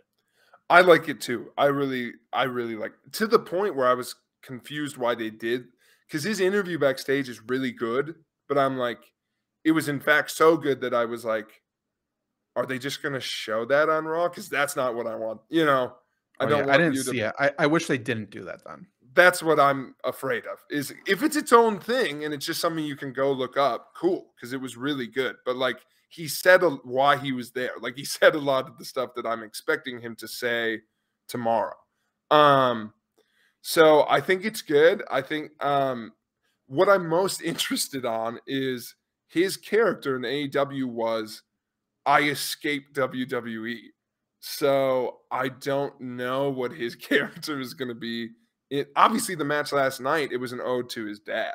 Like, that's what it felt Right. like. It was like they made a big deal with 100%. that on commentary. They were like, Seth Rollins was a pupil. Like, this is his moment. And like in the little backstage thing, they didn't do too much. It was like a 4-minute thing. But like, he was like, he talked about his dad a lot. So I wonder if like this whole thing coming back is going to be like getting the title for his dad. Like, it's interesting. I'm just like, what's his character? Like, I don't. I could see him being like, I am wrestling royalty, essentially. Like, Yeah. WWE is here because of my family, and just kind of writing that like, I'm better than you because of my family. I think that'll be good. The one thing also, one of the reports on why he left was because he really wanted to be a babyface. So, I wonder if he'll do that right away and like just chase the gold and like, I'm a big deal and I'm here to like, I left and I proved myself and now I'm back. Also, I really hope they don't do the Voldemort thing with AEW. I hope he's allowed to talk about it. That's my worry, is that he's going to be like, I've been gone, but now I'm back. And then they're never going to mention it. They did that last night. The commentators, like, he's traveled the world. Like, okay. Yeah. Like, where was he? Even if he says indies, it's fine. But like, there's a line between like Seth Rollins, and part of that was playing into this match, I'm sure. But earlier this week, they asked him about AEW, like trash talking WWE, because Punk does it all the time. And Cody did it a lot. And he was like, I think it's trashy. Like, he's like, there's a lot of people doing really good work over there, but if you keep talking about us all the time, it makes us look like the big deal. But some of that was a shot at Cody, because that's like, he was the one who was doing it. Like, he was the one who was like, Yeah. Triple H sucks and all that. So I hope he talks about it. So and he doesn't have to talk about it a lot, but just be like, I started AEW, here's why I'm not there anymore. But that was cool. That's like a once in a lifetime moment. We'll see how it goes. Wrestling fans are weird, and I think it's like 50-50, like excited he's back, and the other honestly are hoping for him not to do well because he left the promised land. So Yeah. Well, I heard someone on YouTube today be like, I just feel betrayed. And I'm like, Jesus Christ. Like, that means it's working, first of all. Right. And two, like, let the man do what he wants. Like they gave him a buttload of cash, and it's his dad's company. So let him go back there. So I was like, whatever, man. He doesn't know you shit. I don't know how much more wrestling we want to talk about, so I definitely want to talk about this one, and we could talk about other stuff if you want to. Dude, Stone Cold wrestling again. The best, right? The best. His crowd work beforehand, just his stares, so fucking funny. By the way, when he forgets, or not forgets, but when he can't think of another insult, he always lands on "you dumb son of a bitch," and it works every time. It's so good. As soon as he started going into it, like, you stupid hair, beady eyes, I'm like, yes, like, this is what we're here for. This is all I need. Just do this for 30 minutes, please. That was good. I knew the 4-wheeler was coming out because I saw a picture of backstage. So like going back, that's hilarious. It's still such a good moment. So right, it gave us the best WrestleMania moment of all time. Yes, Stone Cold and Kevin Owens riding up the ramp together. It's so good with Kevin Owens in the metaphorical bicycle basket. Like he's got his arm wrapped around him, driving him up the ramp. It's so good. Screaming, like helpless screaming, like I'm stuck. I was obviously Stone Cold not moving as well as he used to. Yeah. Also, I got sad watching him chug beer at one point because he couldn't get any more down, and you could tell he was just feeling so heavy. Like after the match, adrenaline kicked in, and he downed about 10 more beers. But at one point, I'm like, he can't swallow another fucking gulp of beer. I forgot how much beer he drinks during matches and shit. He drank so many. He drank 4 during the match. Yeah. Awesome. I was terrified when It they was were in the scary. crowd and he got suplexed Yeah. on that floor. I was the way the ref jumped down there to see if he's okay. I was God. legitimately terrified. Well, because they faked like he was going to do one, and I'm like, oh, that's still going to hurt. And then he took it. And I was like, Yeah. oh my God, Steve, you're crazy. It did, though, Stone Cold. And good for him, because he agreed to do this thing in Dallas. He made a big deal in the promo beforehand that was where his first match was, apparently. So he obviously thought this was a big enough deal to do it. I just thought the whole thing was fun. Small criticism. You can tell he really likes suplexes. They did a lot of suplexes. I think he hit 4 of those motherfuckers. I think he hit a lot of suplexes. There's certain movements he can and cannot do, and that was one of them that he could do. Yeah. Big swinging punches still there. His clothesline's still good. Clothesline was good. The kicks in the corner, a little slower than they used to be. Yeah, for sure. He couldn't twist on that knee very much, so he had to be calculated in those kicks.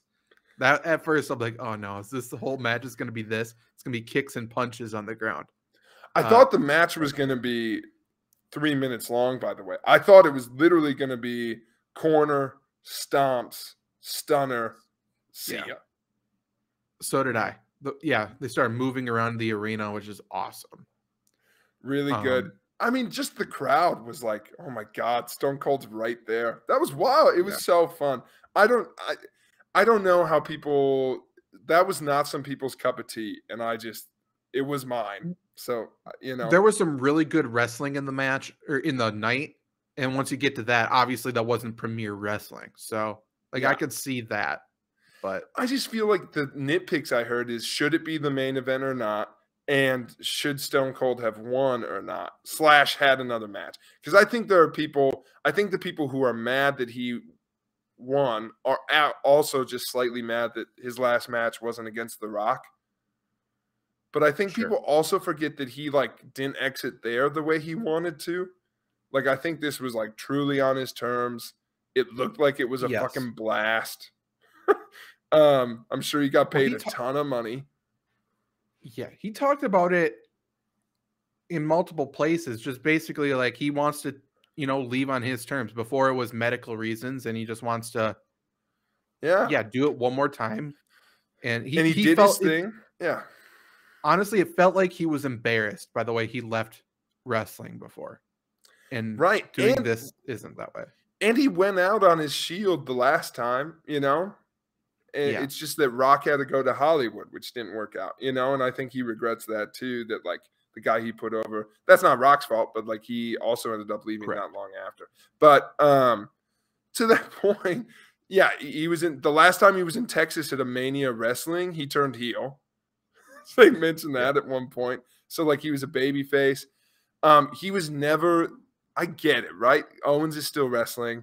I think Owens is a bigger deal now than he was before the match because he just main evented against Stone Cold. The only criticism I'll listen to that is valid, but again, I think it's smaller than what it accomplished. I think WWE continues to go back to giving old wrestlers the spot instead of trying to build up new people. And they did it again, I hope they do, and the track record says they won't, but now do something with Owens. Yeah. So I like that. Also, Austin's never coming back to lose. Right? That's never happening. Also, that I totally agree with. That's a broader criticism, but also I think that speaks to, I just don't think you can put Stone Cold in the same category as anybody else.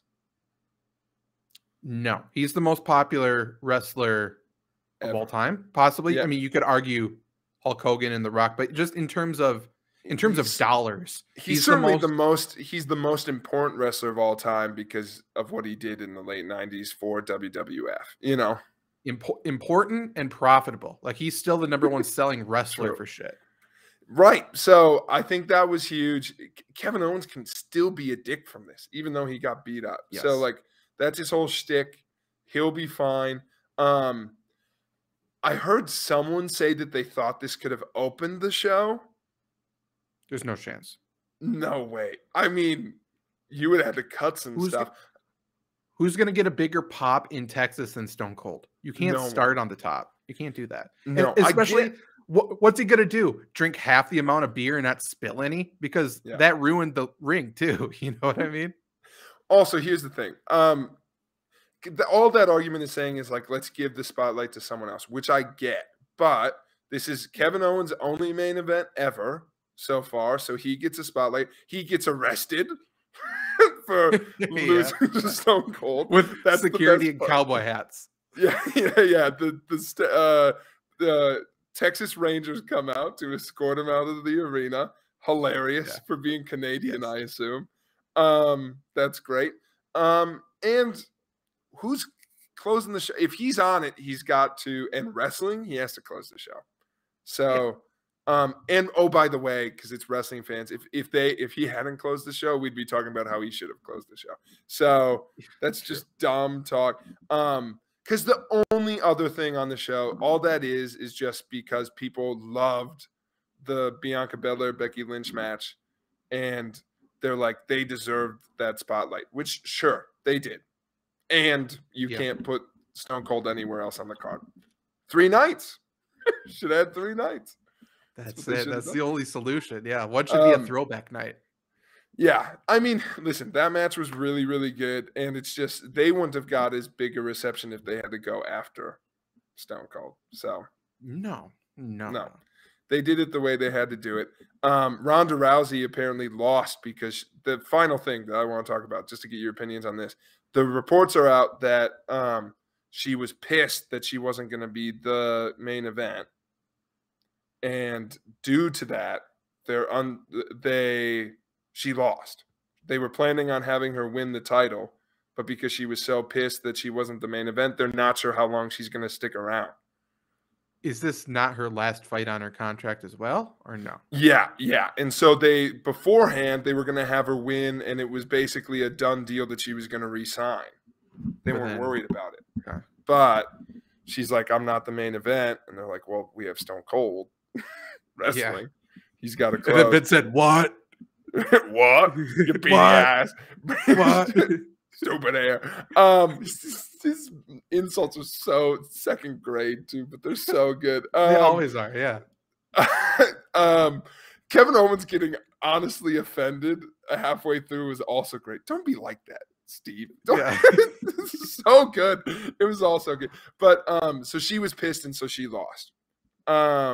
Because they don't think she'll be back. So that match kind of stunk. But like, what are you gonna do? It seems like they didn't have a choice. But like, in hindsight, I'm sure they were the worst match of the night, right? Yes. I mean, besides the 2 openers that didn't matter. Do you think the Boogs and Nakamura or whatever, do you think they lost because of that injury? So hard to tell because it happened at a point where I can't tell because it could have gone either way because that match was honestly a toss-up because there's rumors that maybe they put it on because that they were warming up Boogs for a singles push. Mm-hmm. Okay. So, which stinks because he's out for a year. Yeah. So yeah, that really sucks. So, but there's rumors how good at guitar he's gonna get. I know. I hope he can still come on TV, but he won't for a while, at least. So, well, he's rehabbing and getting surgery. So, that sucks. But yes, they could have won because there were rumors that they wanted the Usos to lose to like make it more tense for Roman. But that's been a rumor for like the last 10 pay-per-views. So who knows? But yes is the short answer. And also it came out that was a spot that he was part of the reason why it was so weird. He was supposed to fake that injury, and then it actually happened because he faked a knee injury on Friday to like win a match. Right. So they were going to have him do the same thing, and he actually tore it. So that's the reason why it got so weird and like hinky is because they thought he was going to spring back up and get back in, and then it was legit. That's wild. Yeah. He also legitimately squatted both of them on one leg then. Yeah. No shit. Which is unbelievable. He's the best. He is so big. He is fucking Yeah. huge. Yeah. Tearing out of that Mike's Hard Lemonade leotard that he was wearing. That's right. So yeah, that stunk because of that. The next match was fun and fine. The Drew McIntyre's the fucking best, ain't he? He was way more athletic than I thought. And before he cut the ring ropes, like I thought about it. I'm like, what could happen? Like they should just do that. And he did it. I'm like, oh my god, that was one of the best moments of the night. Because that's like the visual is awesome to see that. Yeah.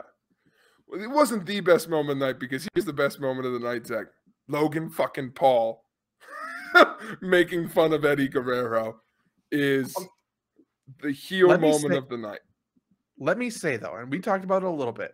Logan Paul, obviously, unbelievably hated. I will never like him for everything he stands for, everything he does.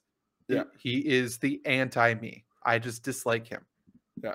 He is so good at wrestling. He is perfect for the WWE. Like and he's sticking around. Just a character. Yeah. He should. Yeah, he said he's sticking around. And so, oh gosh. So it's a tale of two halves, right? Because we're in agreement. We talked about it before the show started. They decided they're going to try and turn him babyface, which good luck, you know? Yeah, it's not going to work. No, does not seem like it's the move. But you know, that's not going to work at all.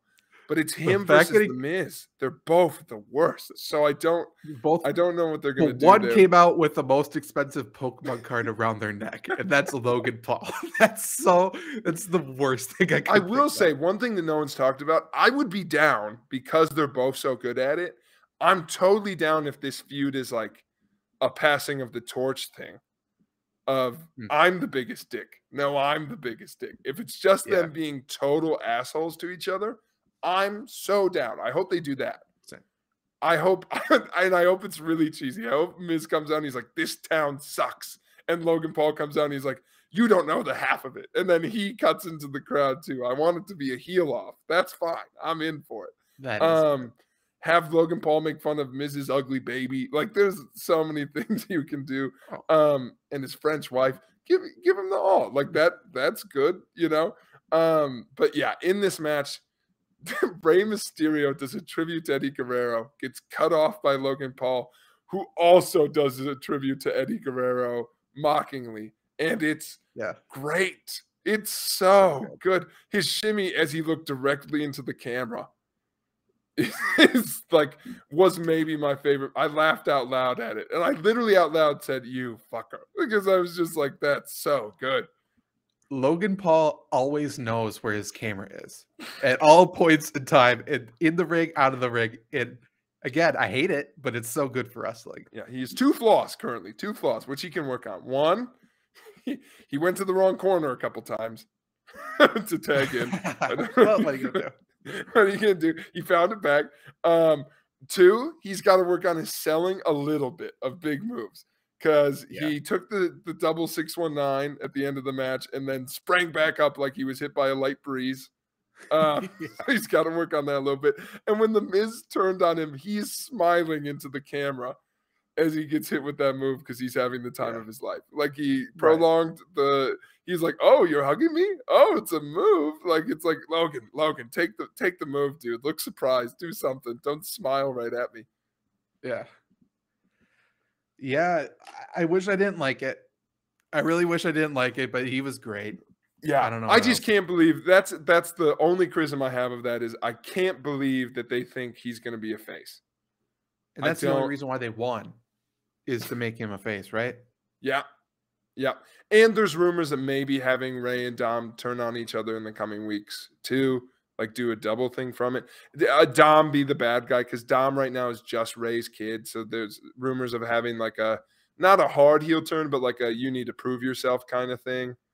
I've never heard him talk. Is he good on the mic or no?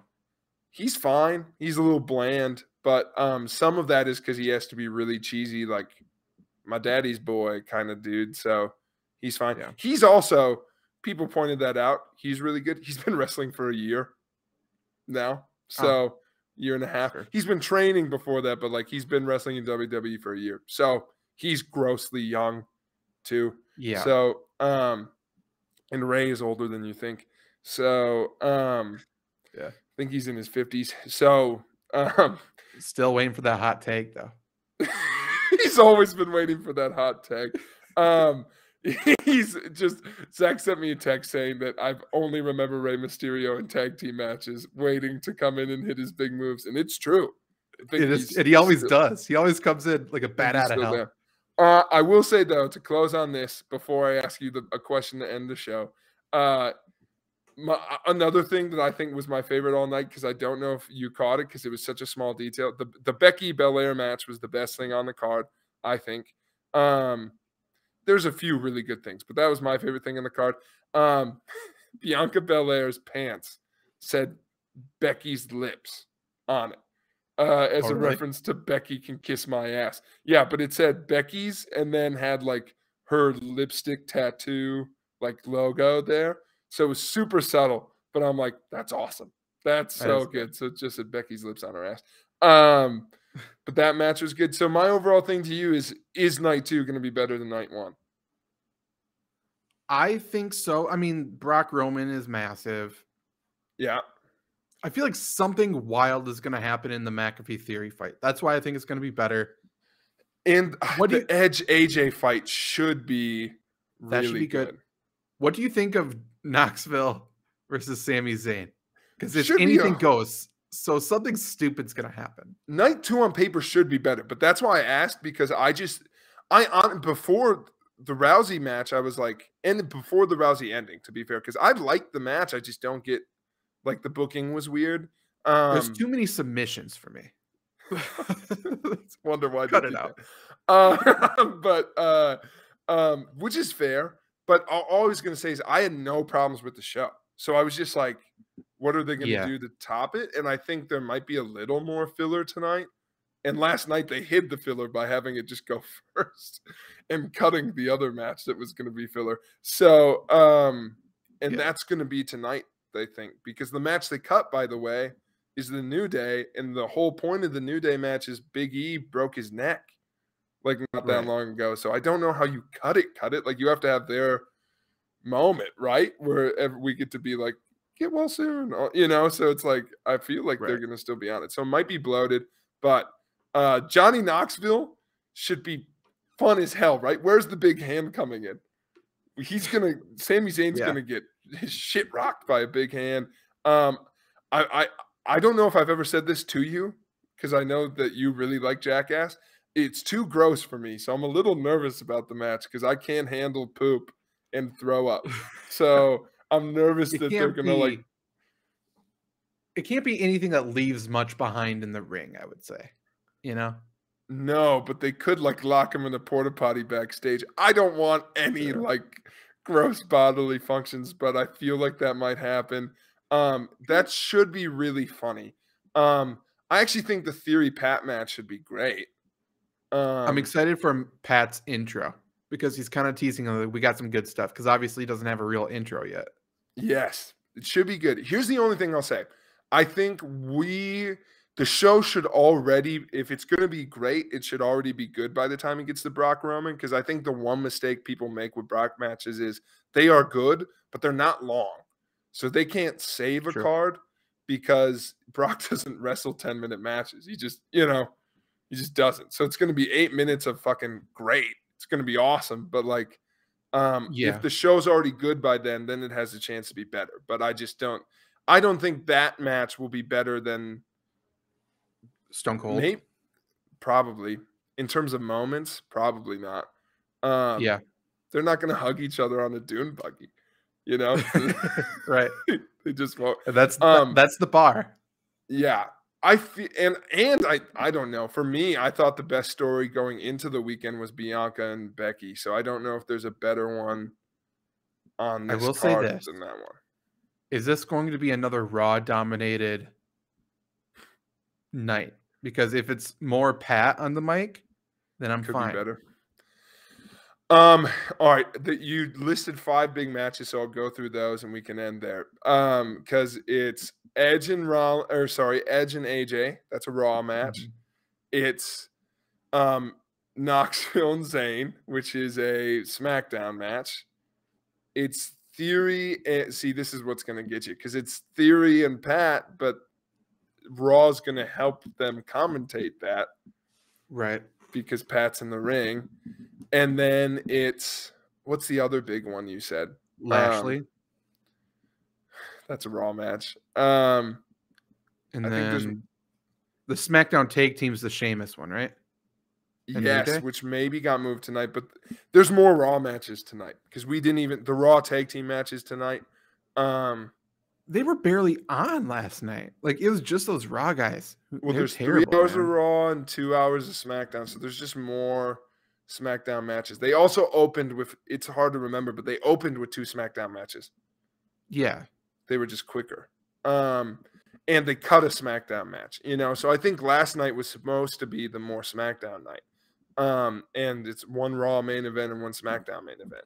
So by the way, you could tell usually they keep McAfee in the dark, so it's his genuine reactions. You could tell last night he was like scripted and it just wasn't as good, I think. Yeah, there were a couple times. His voice sounded weird a couple times. He went high pitched. He was just calm. I think the nerves might have got to him a little bit, but like I thought he was high. To be totally honest. He was definitely high. He's always high. But that's fair. That's fair. To be fair, it's not like that's an odd thing. I just thought he was a little more zonked than normal a couple times. But yes, he was scripted a couple times. I thought in the matches he was good. It was just like in the big moments and stuff that were a little like weird.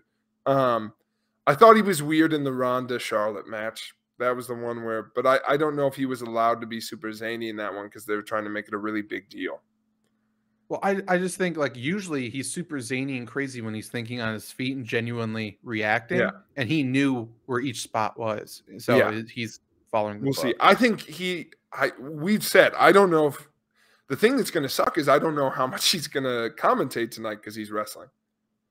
We'll see what he does with the Brock thing. That's the only thing I'm super because if he doesn't win, which I have no idea what they're going with the Vince stuff. Vince is screwing one of them over at least, but I don't know which one. So because if he loses, how does he come back up? Okay, let's book it. Vince is going to come in and screw over Pat, and then Shane is coming back and he's going to beat the piss out of Vince, and then Pat's going to pin him and win. Yeah, I've seen it pitched that like they have Theory lose as part of a tough love thing because. And that came out as part of the report, which I told you, which I can't quite believe, but like whatever. Vince is convinced that Theory is, and I think he could be a big star because he's so fucking douchey. But like, he's such a pretty boy. But convinced that he has like Cena level star power, which means they want to turn him face eventually.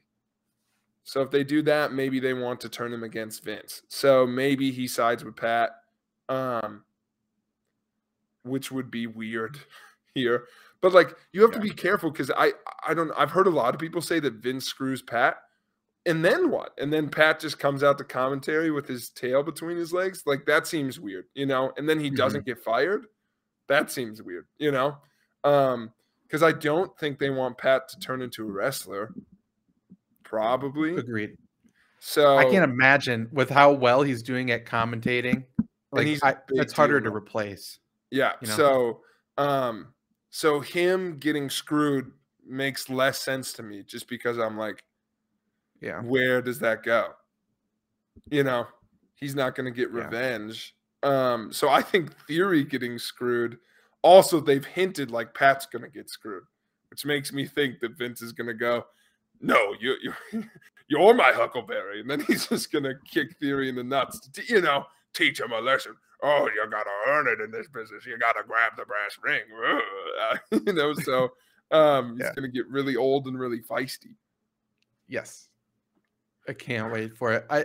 We are talking about things everyone listening already knows, though, Jake. So I think we should end the episode. Yeah, let's end there. Tell us how wrong we were. Thank you for listening. We'll show you next week when we talk about WrestleMania 2 years ago. Keep talking about things you already know about. Yeah. Yes, exactly. This was the FlurrySports Podcast. Make sure to send all of your 5-star reviews to Hannah Bruner at Elk Mountain School District, and we will be back next time. And Spotify.